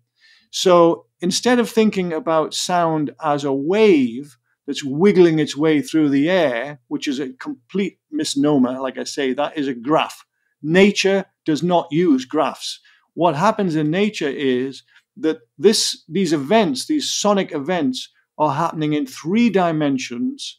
Therefore, sound is actually a spherical phenomenon. All audible sounds, let's say, I must qualify this, all audible sounds, all sounds audible to humans, that is, are happening in 3 dimensions and approximately spherically. So I use this word approximately because in reality, there's no such thing as a perfect sound bubble or a sphere. They're not actually perfectly spherical. And I'm going to give you an example why sound is a bubble, but it's not perfectly spherical. Okay. So what happens is now I'm speaking and there's a sound bubble that's emerging from my mouth. At the same time, it's being joined by a secondary bubble that's coming from down my nostrils via my paranasal sinus cavities, which is also helping to color my unique voice. So if I block up my nose now, you could hear my voice has completely changed character, right? Yeah. Uh-huh. So now we've got, anyway, the combination of these 2 bubbles is literally standing in front of my mouth and now starting to expand away, of course, at the speed of sound. Now, about 1 or 2 milliseconds after this bubble forms in front of my mouth, it diffracts backwards. Why does that happen? Because there are diffractive reactions happening in all the trillions and trillions of air particles. You know, the atoms and the molecules of the gas that are right in front of me are starting to collide together, just like you would have a set of billiards or, you know, whatever. They're literally jumping off each other, bouncing off each other in a myriad of directions simultaneously, and therefore creating a sound bubble now that's completely circular around my head, right? So the only difference is that the energy in the sound bubble that's in front of me, in the direction of propagation, in other words, is much more powerful. There's more acoustic energy in the bubble than there is in the sound bubble part of the sound bubble that's behind me. And we know this is true. You know, if you're walking down a street and there's someone in front of you and they're trying to hold a conversation with you, you know, but then they're pointing away from you, essentially, you can still hear them, but of course it's much less, it's quieter than it would be if you were literally standing in front of them, hearing their conversation. So basically we have a sound bubble now that's completely surrounding our head, and then of course it's expanding at the rate of sound, the speed of sound. Now, what's happening? Where is the sonic information in this bubble? Well, the sonic information is because the bubble is actually rhythmically expanding and contracting as it expands. So it's not just expanding at the speed of sound, it's also pulsating in and out. And it's that pulsation in and out, which, if we graph it, looks like a wave, even though the actual space form of the energy is not a wave. It's really a bubble. So we shouldn't really be talking about sound waves. We should be talking about sound bubbles because that's what they are. But they're never perfectly spherical. The reason is because when this sound bubble emerges from your mouth and from your nose, it takes a finite amount of time for the bubble to diffract backwards and literally surround your head. So maybe 2 or 3 milliseconds pass by. And in that time, obviously, the shape of the bubble changes from being perfectly spherical to being slightly ovoid. You know, so I would probably term it spheroidal, let's say, if that's a word. I'm not sure if it is a word. But anyway. We can make it one. Make it a word, spheroidal. It's spheroidal. It's not perfectly spherical. But nevertheless, you know, it looks like a bubble. So let's just call it a sound bubble. And it's expanding at the speed of sound. And so that's the essence of what sound is. But the one part of that story, that, of course, that we haven't talked about yet is the electromagnetic component of the sound. Because before we get into that, can I ask you a couple of quick questions just because they're pertinent here? Mm-hmm. 2 things. One is an observation. The other one's a question. I'll start with the question. For the listener's sake, listening to you speak, it sounds like we're talking about one bubble, but isn't there just a continuous stream of bubbles? Because our sound is not continuous. We break between words, syllables. Oh, of course. Absolutely. So it's I'm really trying to like a simplify it. stream of It's bubbles, a stream right? of bubbles, right? Exactly. Like we're blowing bubbles, like a kid, with his little stick blowing bubbles. Bubble blower. Yeah, Yeah, yeah. it's basically, if we could see sound around us, Paul, we would be immersed in a myriad of bubbles. They'd be all around us all the time, and they would have a kind of kaleidoscopic beauty on their surfaces, as they're expanding. Because, and this is another aspect to sound bubbles and sound in general, is that all sounds are holographic. What this means is that the data at any point on the surface of the bubble is exactly the same vibrational data at any point inside the bubble. And this is part of the definition of what holography is all about, right? Yeah. So it basically means if you take any one atom or any one molecule that's either on the surface of the bubble or inside the bubble, that one atom or that one molecule contains all of the vibrational data related, in this case, to my unique voice or to your unique voice. And don't you think that's an extraordinary thing to think of a single atom? Okay, initially it's got its temperature, whatever that is, and it's in some kind of terahertz frequency band.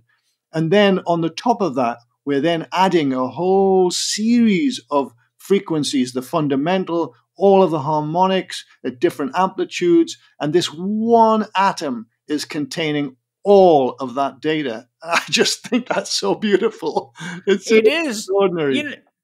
You know what it brings up? I've seen diagrams produced by John Archibald Wheeler, the famous quantum physicist who's not alive anymore, but you know who he was? I do, yeah. Yeah, he was one of Richard Feynman's mentors, and he diagrammed the event horizon of black holes. And it basically, as you're talking, I'm having this image of this event horizon showing how the bits of information are contained throughout what would look like a membrane of a cell, but in the event horizon. And even Nassim Haramein shows similar concepts in his work. So it's just interesting how there's this, I don't know what would the right word be, almost like a scaling effect. Yes. Well, this is one of the wonderful things about nature, isn't it, Paul? That's very often scale is irrelevant.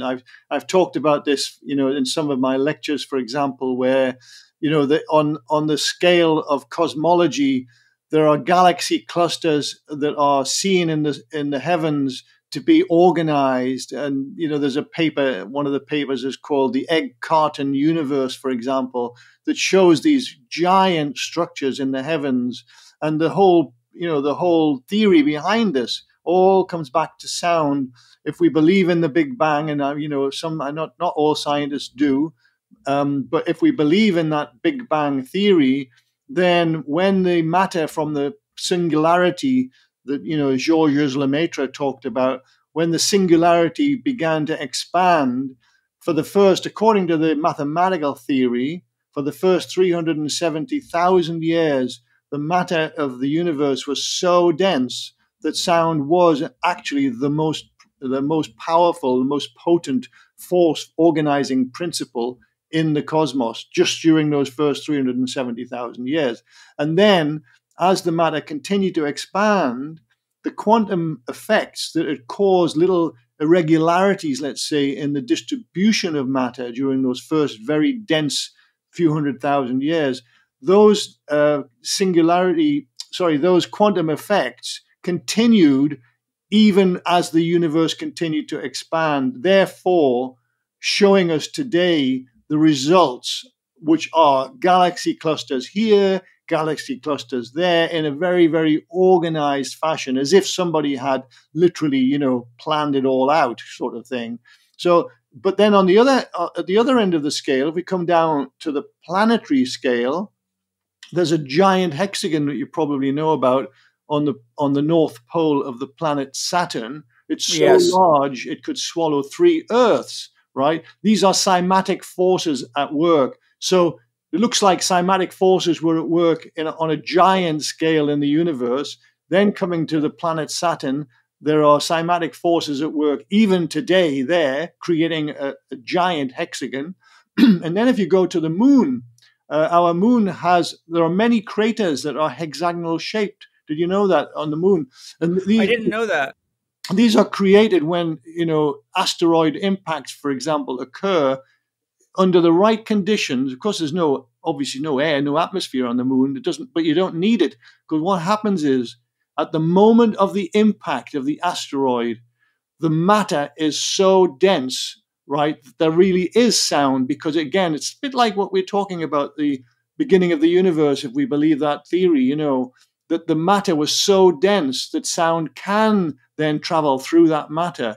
And in the case of these asteroid impacts on the moon, under certain conditions, that sound that's created during the impact literally organizes the matter into a cymatic pattern, very large, obviously, but there are many craters on the moon that are hexagonal shaped. And so it's this whole idea of scale with cymatics absolutely fascinates me, because at the other end of the scale, in the microscopic realm, every cell in our bodies is exhibiting a cymatic pattern, in the tiny, tiny scale of cells. That's another subject that we can talk about in relation to healing, the healing principles of cymatics in our bodies. Hi, everybody. I'm not sure how familiar you are with minerals and trace minerals, but minerals are important to our body for many, many functions, and minerals and trace minerals also help regulate our hormonal system. And one of the products that I've been using for many years is Shilajit minerals. But when I got a hold of Chervin's Shilajit from Symbiotica, it was a total notch above anything I've ever tried. So I've got Chervin here to tell us what's special about his Shilajit and how to use it. Shilajit is, you can pronounce it any way you want. I like Shilajit. It makes me want to dance a little bit, because the actual product makes me want to dance. Good. I take it on the rise. It's at the center point of Ayurveda. It's a collection of fulvic minerals, soil, decomposition of plant material. So you're getting all the minerals, and you're getting it the way Mother Earth provided it, and the way we can absorb it. And so the way I look at that, it's instant energy, and it reduces acidosis across the body. So if you want to reduce and chelate acids out of the body, Shilajit is pretty much the answer and the solution to that. And, it's probably our best seller right now. Everybody's, doing rituals with it on the rise, and they're using it throughout the day. It makes for a really good, tonic. It's delicious. Once your body starts getting acclimated to it, the flavor starts to kick in. And, if you're a coffee drinker, if you're a matcha drinker, if you're a tea drinker, this is a really good balancer to keep your body nourished of what you need, because most people drinking coffee, they're pouring acids and onto an already acidic body. This is a good way to balance that out through the minerals. And if you're not eating certified organic food from good soils, you're eating mineral deficient food. And the minerals in Shilajit are very important for our skin, our nails, and our hair, which a lot of people have problems with. So I think this is a great product across the board for anybody. And our Jing, right? So we are mineral deficient. Yeah. Our foods have been dilapidated, right? It's Yes. like Frankenfoods, right? Shilajit is mineralizing you to the blood, to the bone. And if you're a man, you're really going to feel it. Let me tell you. Yeah, well, good. I'm sure the women will like that. So get your Jing with your Shilajit. And Jing, that means your juice, your life force, boys. And the nice thing about Shilajit is it does not take much at all. No. A serving is tiny. It's very potent stuff. So it's not like you have to use a lot. It'll last you for quite a while. So go to Symbiotica, Cymbiotika.com. And on checkout, to get your 15% discount, use the code CHEK15 in all caps, capital C, capital H, capital E, capital K, 15. And remember, check out all their other products, because your discount works right across the board. Enjoy. There's another thing I wanted to bring up, but you brought up something in my mind. Now, I wish I knew the exact details, but I wouldn't doubt if you know what I'm going to refer to here. There was something that the astronauts did, or NASA did. I don't know if it was with I think it was maybe with a satellite, where they dropped something and it hit the moon, and they found something shocking, that the moon rang like a bell for a long time. Yeah, it's very well known that that the moon has inherent resonances, but so all planets do. Well, I'm saying all planets all solid bodies, have a certain resonance because any sound will ricochet around inside a solid body.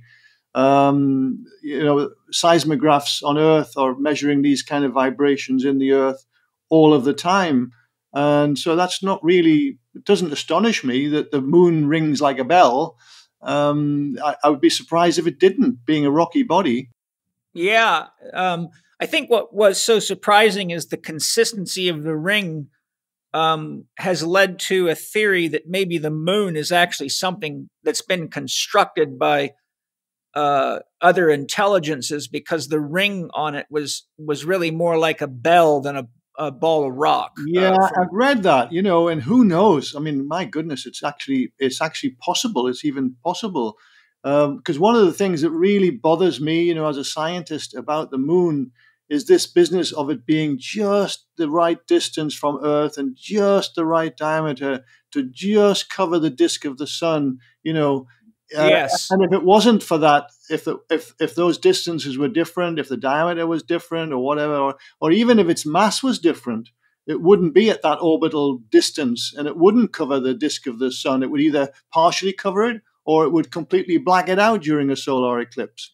And if that was the case, then we wouldn't have learned all that we've learned. For example, the Einstein experiment about the bending of light, when it skims by the sun. Right. That gravitational effect. Yeah, and many others would never have been discovered if the moon had been at a different distance or different diameter. So it kind of bothers me, this coincidence, is it a coincidence or has it been planned somehow? So yeah, I'm open to it. I'm open. Yeah, there's so damn many mysteries. It's like you're going to have to be reincarnated 1,000 times to finish the expedition. I know, but isn't it wonderful, Paul? It is. Yeah. What else is there to do? These mysteries. Yeah, I find these things fascinating. Sometimes I've meditated for multiple years holding the question like, what is love, or what is consciousness, or what is God? Most people just don't have the patience for that. But personally, I find that, something like that haunts my soul. I just have this detective in me that has to figure shit out, or it drives me absolutely nutty. Well, join the club. I'm with you on that all the way, Paul. And a lot of scientists, that I think perhaps some scientists anyway would just say, "Oh, it's just a coincidence that the moon is that distance, it's that size, and so on," right? And well, it's possible. It is a coincidence, but my God, it's a heck of a coincidence. Well, like Einstein said, absence of proof is not proof of absence. So exactly. I think, unfortunately, people use coincidence and when they should be saying, I'm just too lazy to figure it out. Yeah, well, one of the, just before we move on, just while it's in my mind, one of this aspect of coincidence that really I find intriguing are the cymoglyphs that I've created with the cymoscope instrument of what appear to be early life forms. You've probably seen them, on our website. So when I first started seeing those many years ago, when I first started working with water as the revealing medium, and one day, in the lab, I would be working with some frequency or other, injecting it into the water, and suddenly what appeared to be a trilobite was staring me in the face. Yes. This trilobite was like rock steady in the water. It wasn't going anywhere. It was perfectly, just staring at me. And I took a photograph, obviously, and I scratched my head. I thought, wow, how the heck is that? How can you create something in water that so strongly resembles a trilobite? But obviously, when that very first image occurred all those years ago, I just dismissed it as just as we're saying, it's just one of those things, just a coincidence. But then, as the years went by, I never really actively went to try and create any of these images. They just popped up naturally through doing other experiments for other reasons, other purposes. And then suddenly there would be, one of a starfish. It'd be a starfish that would suddenly appear, or some diatom would appear in the water. And so I just kept on building a library of these images that resembled early life forms. And so my question really is to you, to myself, to everyone listening to this: how many of these images would you have to have before you would not dismiss it as coincidence? That's the question. For me, I look at it, and if I have a question like that, I just go into meditation and say to my soul, is this true? And if it is true, where can I learn more about it? But I think that's what makes us all unique, because, like in certain areas, you're going to have a level of skepticism. See, for example, from all the stuff I've looked at on the flower of life patterns and all the Egypt experts and engineers I've studied, I have no problem with the concept, not only of the fact that I'm a remote viewer and I've ran into ETs and talked to them in many different dimensions throughout our own solar system and on our sun. I have no problem with the concept of extraterrestrial intelligence being involved in the pyramids. But, for your own reasons and from your own perspective and your own experience, you have a level of skepticism that makes your position unique. And I think we need that diversity so that we don't just deceive ourselves, because a guy like you can make me think careful and I can say something to you that might trigger a new way of perceiving something that might send you off on a new investigation or connect some dots. Yeah. So I think it's pretty wild, Of course it is. I think, one of the things, I don't have a problem with the possibility that the Earth has been visited by alien civilizations. I would love to think that, and I've been a great fan of science fiction all of my life, actually. I really, soak it up. I love that concept. I'd love to see the evidence for it, obviously. And I have seen some quite persuasive things over the years. Like, for example, not long ago, well, what is it? It must be 2 years now, actually. We went to a conference in South Africa, and Elise and I were invited by Michael Tellinger, and a very brilliant man. You probably know him. And I've heard of him, yeah. Yeah, Michael Tellinger had invited a whole stack of people to this conference, and we were one of them, and we were two of them. And also there was a guy called Robert Salas, who had been an army officer. And we actually were very fortunate to spend a couple of hours in the car with Robert, even before we heard his talk in South Africa.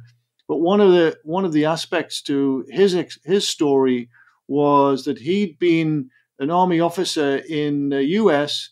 Looking after silos, missile silos, and there was a day when UFOs appeared above the silos. And what made this so persuasive was he had all of the evidence. He had documentary evidence, he had photographic evidence, he had he had telephone recordings. Everything, all of the evidence that you could possibly want to substantiate his story. That these UFOs had disabled all of the electronics in all of these silos and then just vanished, right, as fast as they came. And there's several cases of that. Oh, yeah, several cases, So, I mean, when you hear stories like that, you just can't dismiss them, No. It was so powerful. So I'm completely open to the idea that the Earth has been visited. But in the case of the Egyptian pyramids, I know that they were built to pretty high levels of precision for their day, for sure. But when you look really, really closely at the blocks and how they were laid, you think, well, if they had high technologies, they just wouldn't be so crude. It would be precision engineering all the way through, and it's not. So that's why I have this big problem. If you look at the casing stone, not the casing stone, if you look at the stones in the foundation. No, I was going to say in the King's Chamber, right? Okay, yeah. The face of the stones. Let's talk about the blocks that cover the King's Chamber. Those blocks, if you look at the face of them, they're beautifully flat.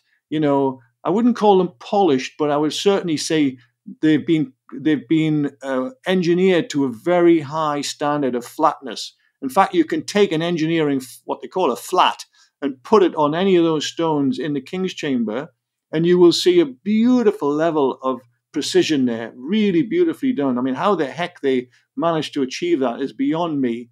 But if you then go into the relieving chambers above the king's chamber and you look at the backside of those stones, right? Oh my God, what a mess. They are all raggedy, and, they haven't spent any time whatsoever, on the backside. Why? Because they were never going to be seen. And this is what I mean about you getting into the mindset of these engineers. What was not going to be seen was not important to them. They would leave it rough, right? Just as they have for all the core blocks in the pyramid. No need to make them nice and clean, right angles or whatever. Just leave them rough, guys. Nobody's ever going to see them.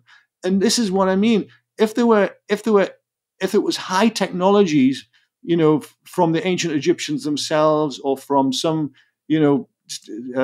extraterrestrial beings, they wouldn't have left them like that. If we were going to build something today, like a king's chamber, and we're going to, top it off with granite blocks, we wouldn't leave the backside all higgledy-piggledy. We'd cut the thing with high precision diamond drills and diamond saws. We wouldn't leave it like that. It's this difference in mindset that really puzzles me. When people think that the pyramids were built by some high technology, I just don't see it. Well, the one thing that comes into my mind, and then I'll jump to the other thought I wanted to share.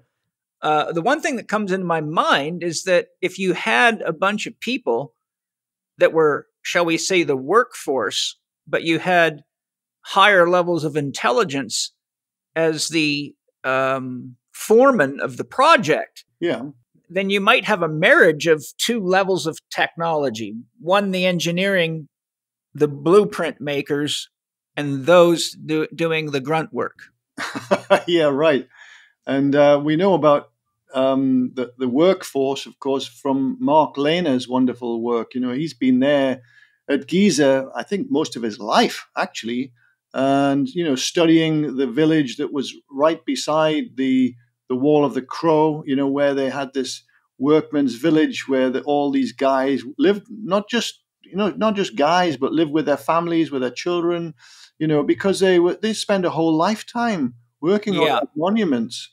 So it's great to get that kind of insight into how they lived as well as how they worked. Yeah, the last comment that I wanted to share before we shift here is, I think one of the possibilities for so many people conceiving of sound as a wave is one of the things that I've noticed.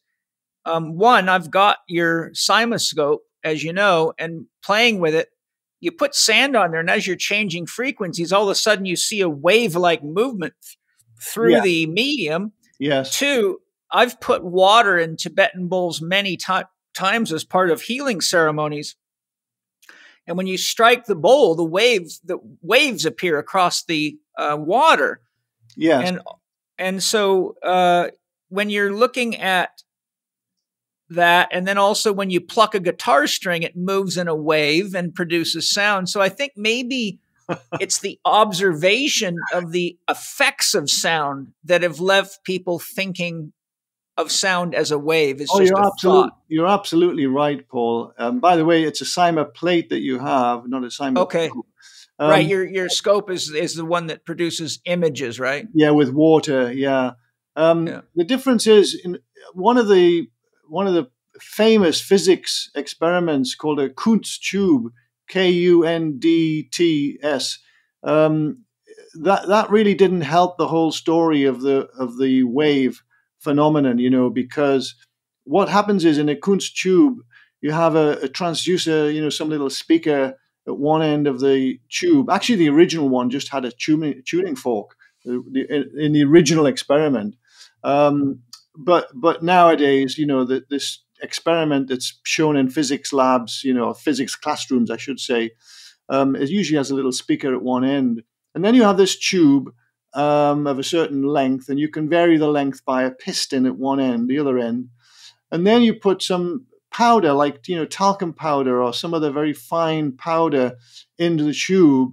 And then when you make sound from the speaker at certain frequencies, you get what's termed a standing wave, right? Yeah. Where the energy, the wavelength of the energy just happens to fit perfectly at a certain frequency. And then what you see is it disturbs the powder into a wave-like shape. So literally grains are, in some cases, creating like antinodal areas, and where there's literally a peak of pressure in the tube. And then other areas, nodal areas, where there's minimal vibration in the tube. Therefore, the powder is hardly affected at all. And then obviously it all points in between, because this is sinusoidal sound we're talking about. Therefore, you get this beautiful arrangement of a little, talcum powder grains or whatever the powder is that's used, and creates this wave in the powder.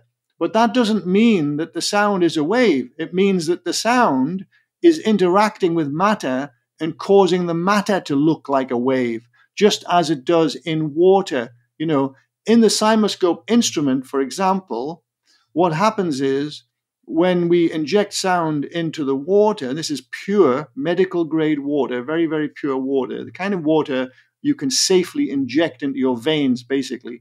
It's very, very pure.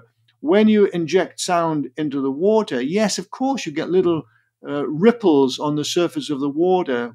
What we talk about is that the sonic periodicities have been transposed or transformed to become water wavelet periodicity. So we're creating a model of the sound in the water created by these little wavelets, right? And by the way, the pattern is not just on the surface of the water. This pattern goes into the depths of the water.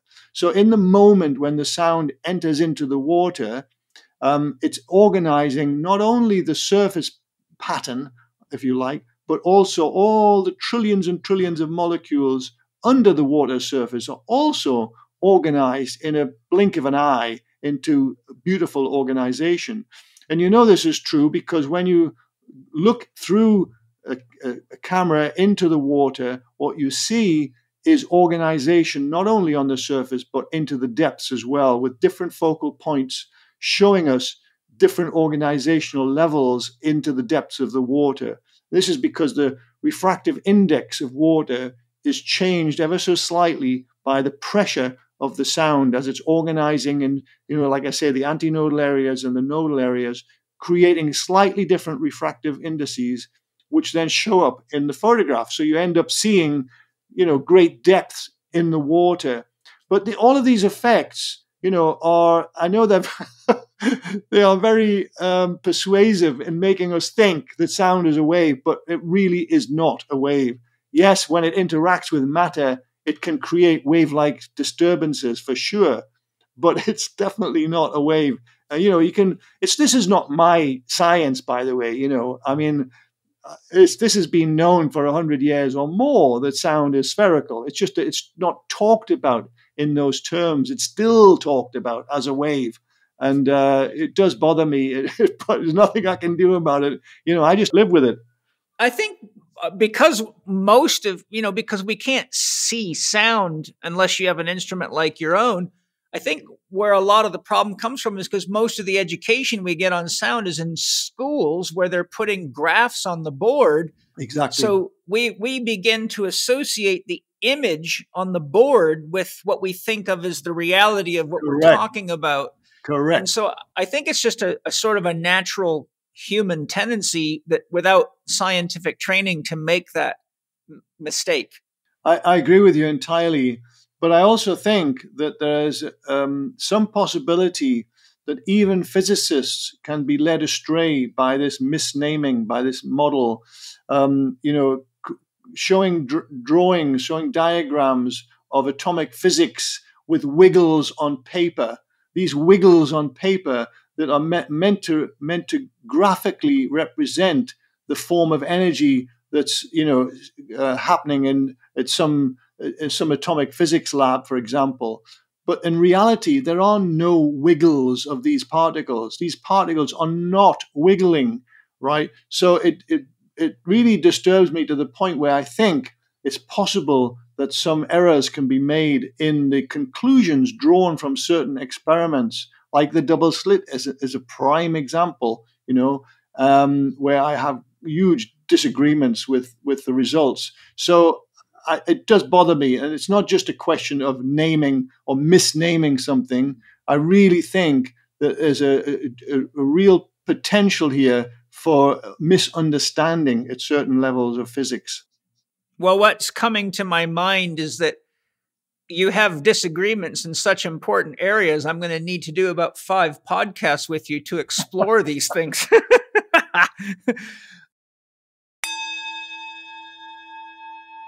Hi, everybody. I imagine some of you are finding that your mind is not as sharp as it was, or that you can't seem to remember things as well, such as the last page you read in a book, or the key points from a meeting you just attended recently. Do you feel that your brain is taking longer to come online, or that your thinking gets muddled or fuzzy when you've got a lot to get done? If so, Organifi Pure may be just the magic you need.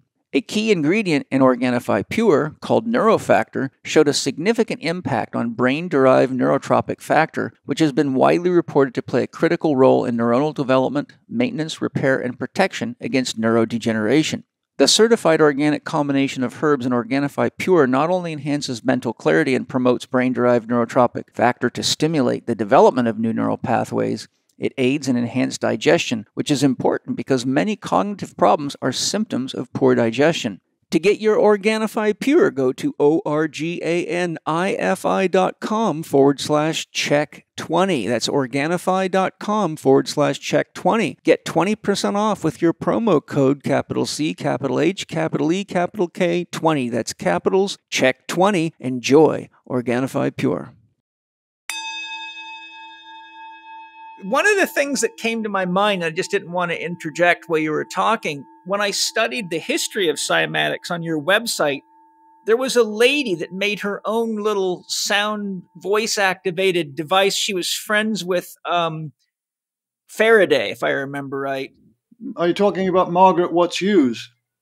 It was a woman, and she was from the early 1900s. It showed pictures of her wearing a long dress and showed Margaret all the Watts Hughes, yeah. Mm-hmm. Yeah, and so I actually did research. Once I found out about her from your website, I started researching the internet, and I found articles on her work, and they showed many of the pictures that she produced with her voice that looked like trees and flowers and grass, and like she was producing these cymatic images with her little handmade device that were really amazing, because she was actually, I mean, you could literally have thought those were pictures of someone's backyard or something. Yeah, but they weren't scientific, though. Let's be honest. I mean, I've got a lot of respect for Margaret Watts Hughes. She was certainly a pioneer, but there's some misunderstandings, concerning her imagery here.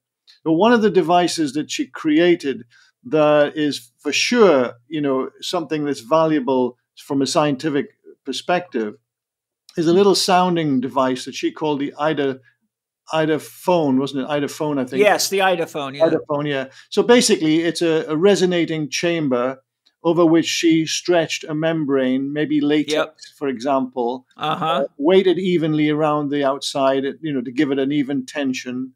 And then she would have a long tube, which was, for all the world, looking a little bit like a didgeridoo, something you could basically make sound into that would send sound down into the resonating chamber. And then she would sprinkle on, some particulate matter on the membrane and therefore make that sound visible. Now, one of the aspects to this, from a scientific viewpoint, is that when you make sound visible in those ways, it's very, very difficult to separate the resonances, the natural inherent resonances in the membrane, from the actual geometric effects that would happen on the membrane if it was not for those natural resonances. So it's quite difficult to separate them. Nevertheless, it is a valuable scientific tool that she invented and used as a basic means of studying sound and music. She was a vocalist, so she sang into it, and she created probably the first cymatic stave, where you're literally creating cymatic patterns and putting it, instead of putting musical notes on the paper, she was literally putting a cymatic stave on the paper, cymatic images. But anyway, the part that you're talking about, where you see what look like trees and ferns and all of those, they are taking a leaf. If I can use that term, that's a good pun. It's taking a leaf out of Michael Faraday's work, right? Because Michael Faraday and indeed Margaret Watts used liquids like on a glass plate that she then moved physically with her hands, right, as the vibrations were imprinting. So, in other words, kind of creating multi images from the one image, and therefore creating some fantastic visual effects, but really not what you would term science. It's a bit like, if we took a cymaglyph today, for example, from the CymaScope instrument, and then we put it into Photoshop and then applied a kaleidoscopic effect to it, say, which we can do quite easily in Photoshop, you end up with something that's kind of, well, it's not the original, is it? We've added a special effect to it. So from a scientific viewpoint, we've corrupted it, we could say. Yeah. And in a similar way, what she was doing was really art. It wasn't science. She was creating beautiful pieces of art, which we should not, in any way denigrate, because she was a pioneer. She created what had never been created before. But, how much value is it from a scientific viewpoint versus if we can weigh it up against the artistic content? I would say most of what she created was valuable from an art point of view, and but perhaps not from a scientific viewpoint. That's what I would. Yeah, well, that's interesting because I didn't know about that, because the way the article, the various articles, and I even watched some videos on YouTube. If you search her name on YouTube, you can actually see some videos about her and her work. So the thing that it left me with, which I got left with looking at your work as well, when you're looking at diatoms and trilobites and things like that, it made me think, wow, it's a real good example of the formative forces of sound in nature. It is. It's also what it is showing us, is that sound can indeed be used as an art form. It doesn't have to be purely science all the time. Why can we not use sound as an art form? And indeed we are. It is being used as an art form. And there's nothing wrong with that. As long as we are clear on what we're looking at is either art or science. We have to, just use our own common sense, to know that what we're looking at is either has scientific value or it is of artistic value. Well, yes, and that brings us to a metaphysical question, and that is whatever people call God or source a scientist or an artist? Well, that's a great question. Oh, my God. Well, I would say both, actually. Well, me too, because here we all are. Looking into the heart of a flower, oh, my goodness, there's such beauty and such organization. We see great science, we see great art, all merged together, all melded together. Well, John, we've been going for a couple of hours, and I have a lot of amazing questions and dialogue points. So I'm totally up for continuing this and, working our way through these, because I think these are all very important discussions for people.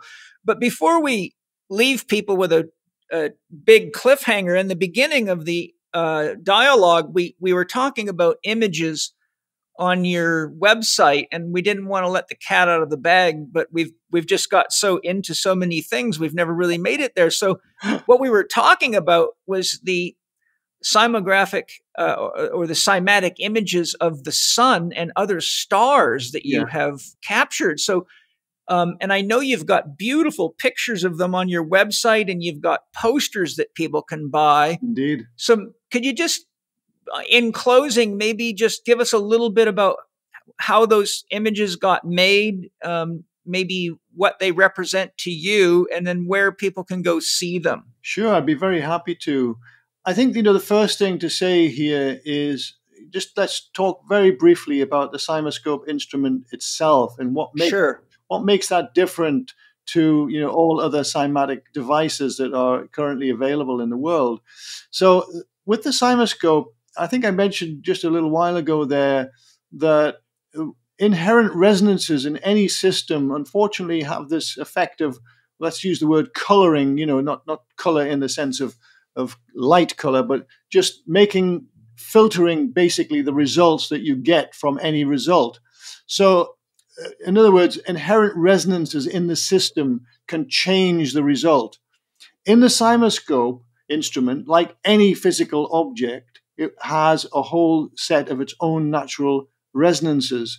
The big difference is with the cymoscope instrument, all of those inherent natural resonances have been identified and tuned out. So we tune them out with normal electronic filtering.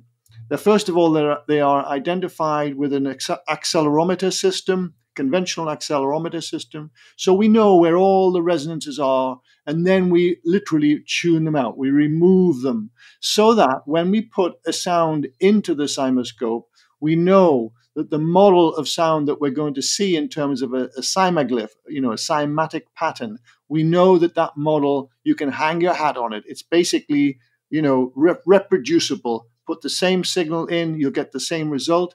And that is an accurate model of the sound that you've injected into the cymoscope. So we've made that sound visible, and we can actually throw mathematics at it. We can analyze it, and we can deal with that from a scientific perspective. So several years ago, we were contacted by the Smithsonian in the US, who wanted to make visible the sounds of stars. Now, some listeners might say, well, how the heck can you have sounds of stars, when there's a vacuum in space? Well, of course, sound cannot travel in a vacuum, that's for sure. But because stars contain obviously trillions and trillions and trillions of tons of matter that's in vibration, then of course all these stars contain sounds. And these sounds in the atomic furnace of the star can help astroseismologists, which is a branch of astrophysics, can help these scientists understand the atomic processes that are going on inside the star. So the way that they do that is basically to monitor the light of the star, and that light will have a tiny, tiny fluctuation in it, invisible to the unaided eye, but to the very sensitive instrumentation, the light has a little modulation in it. And that modulation can be demodulated effectively to sonify, to make audible the sounds that are happening in the heart of the star. So that's the basic principle. So the Smithsonian contacted us and said, look, we're going to put on an exhibition of star sounds made visible, and can you help us? So I was delighted to, be able to take on that commission. So in essence, what we did was a number of astronomers around the world sent us sound files that they had created from starlight, basically, that's been demodulated, creating these sonified versions of that energy in the star. And then we injected them into the cymoscope instrument one by one and made visible the sounds of these stars. And actually there's some, scientific value for this. It's not just a question of art. Here we are creating a form of art, of course. This is sound art, you could call it. But we're also creating models that can be used mathematically, to help the scientists, in this case, unravel the mystery of what's going on inside the star. And in our case, we decided to actually make some of these available as posters and sell them on our in our web shop. Why? Because, as I mentioned, right at the outset, we are a self-funded lab, and we do need an income stream, and many people find these posters very attractive. They're beautiful. They are. And to see the sounds of our own sun made visible, for example, it's fabulous, and so people can download the image and then either print it out themselves, or on our website we have various options where you can print them at various sizes, so there's various ways to buy them, basically. But the essence of it is that you end up with a beautiful piece of art that actually represents accurately the sound of that star made visible. And I think it's a fabulous marriage between science and art. So I'm grateful to you, Paul, for bringing that up. So thank you very much. I'm very grateful for you for doing it. And I'm going to just throw a quick closing comment in here. From a spiritual or a metaphysical or a mystical perspective, when I look at those images, like if someone said to me, "Hey, Paul, I listened to your podcast with John Stuart Reid. Who is he?" If I could open a book and say, "Well, here's a picture of him. I really enjoy this guy. He's a really smart guy and I love talking to him." They would have a sense of knowing you far better than if I just described you with words. And so when I look at those images that you've created from the stars, it's almost like I'm looking at the face or the image or the presence of the being or the beingness, or what, the Greeks might have called the physical manifestation of the entelechy or the organizing intelligence of the star. So I feel like, just like I have pictures in my office of Carl Jung, David Bohm, Jean Gebser, Itzhak Bentov, Arthur M. Young, Houston Smith, Paramahansa Yogananda. I've got sculptures. I surround myself with the images of the people that inspire me to be the best I can be in the world.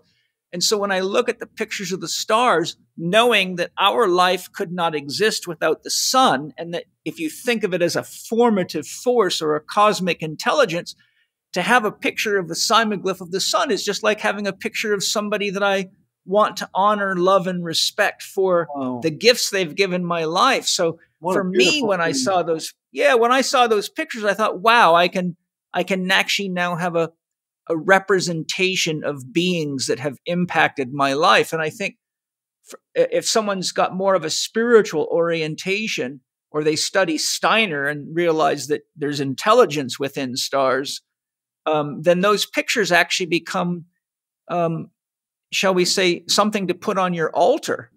Wow, Paul, thank you so much for sharing those beautiful thoughts. And, looking at the image of the cymaglyph of the sun made visible, if you study it closely, you'll see what looked like on the interior part of that cymaglyph. You see what looked like solar prominences and magnetic field lines, and it really is an really intriguing image, actually. So I'm very grateful to you mentioning what you just shared there. It's beautiful, absolutely beautiful. And by the way, I too surround myself with my heroes. I've got Michael Faraday looking over one shoulder. I've got Einstein looking over another shoulder. I've got James Clerk Maxwell looking over another shoulder. I've got right to my left, I've got a sculpture of Einstein. My mother's a very successful sculptor, so she gave me a sculpture of Albert Einstein. I've got the Dalai Lama. I've got many. I got like 20, I don't know, maybe 15. I don't know how many. I haven't counted them all, but my mom's done 24 of the world's greatest peacekeepers. Wow, fabulous. Yeah. But we forgot to say what your website URL is so people can get there. Okay, well, we got two. We've got the research site, which is Cymascope, CYMA, and then scope, like microscope.com. So cymascope.com. And then our other website is soundmadevisible.com. So no spaces, just soundmadevisible, all one word, .com. And that's basically our shop, Paul. That's where we sell our posters and, cymatic devices and other materials. So yeah, I'm very, very grateful, to have had this chat with you today. I think we've had a fabulous conversation. Yeah, well, let's do it again. I'll send you an invitation. I'm going to keep all the remaining questions because we got to number 3 out of 15. So, oh my God. I think you and I have a lot to share, and I'm sure that the listeners would probably find your answers to the other questions quite profound because I specifically chose them based on trying to impart your knowledge to the world to help people understand important things better. Thank you so much, Paul. So I'm just going to say thank you to the sponsors for your love and support and for producing such beautiful, sustainable products to help us all live and love more fully. Thank you to all the listeners for your willingness to engage education and be vehicles for change and higher consciousness in the world. Thank you for sharing the podcast with everybody. Remember my rule: if you love it, share it. If you didn't, it's our secret. And I look forward to sharing more with all of you and sharing more of John Stuart Reid, because you just got just a small touch of this guy. I mean, I started reading his stuff and went, okay, I gotta become a tick and get some of his blood, And fortunately, he donated some to me for my new book. So you'll get to see more of John Stuart Reid's wisdom in my upcoming new book. So, John, thank you very much. I really look forward to our next opportunity to have a great share and dialogue. And I encourage all of you to go check out his website. There's just some amazing stuff there. And thank you for all the great work you're doing in the world, John. I think you're really helping evolve us in many ways. You're very, very, very gracious. Thank you so much, Paul. And many blessings to you. All right, guys. Thank you, everybody. Talk to you next time. Bye-bye. Thank you for listening to Living 4D with Paul Chek and today's guest, John Stuart Reid. John has a new online course, Explore the Secrets of Sonic Science and Cymatics, Musical Medicine for Radiant Healing, which is recommended by Paul for deeper study into the topics he and John discussed in this episode. Go to bit.ly/sonic-science to find out more and register for the course. That's bit.ly/sonic-science. To find out more about the Cymoscope, John's invention that makes sound visible, visit sonic-age.com. That's sonic-age.com. You can follow Paul on Instagram at paul.chek, on Twitter at paulchek, or on his YouTube podcast channel, youtube.com/living4D with Paul Chek.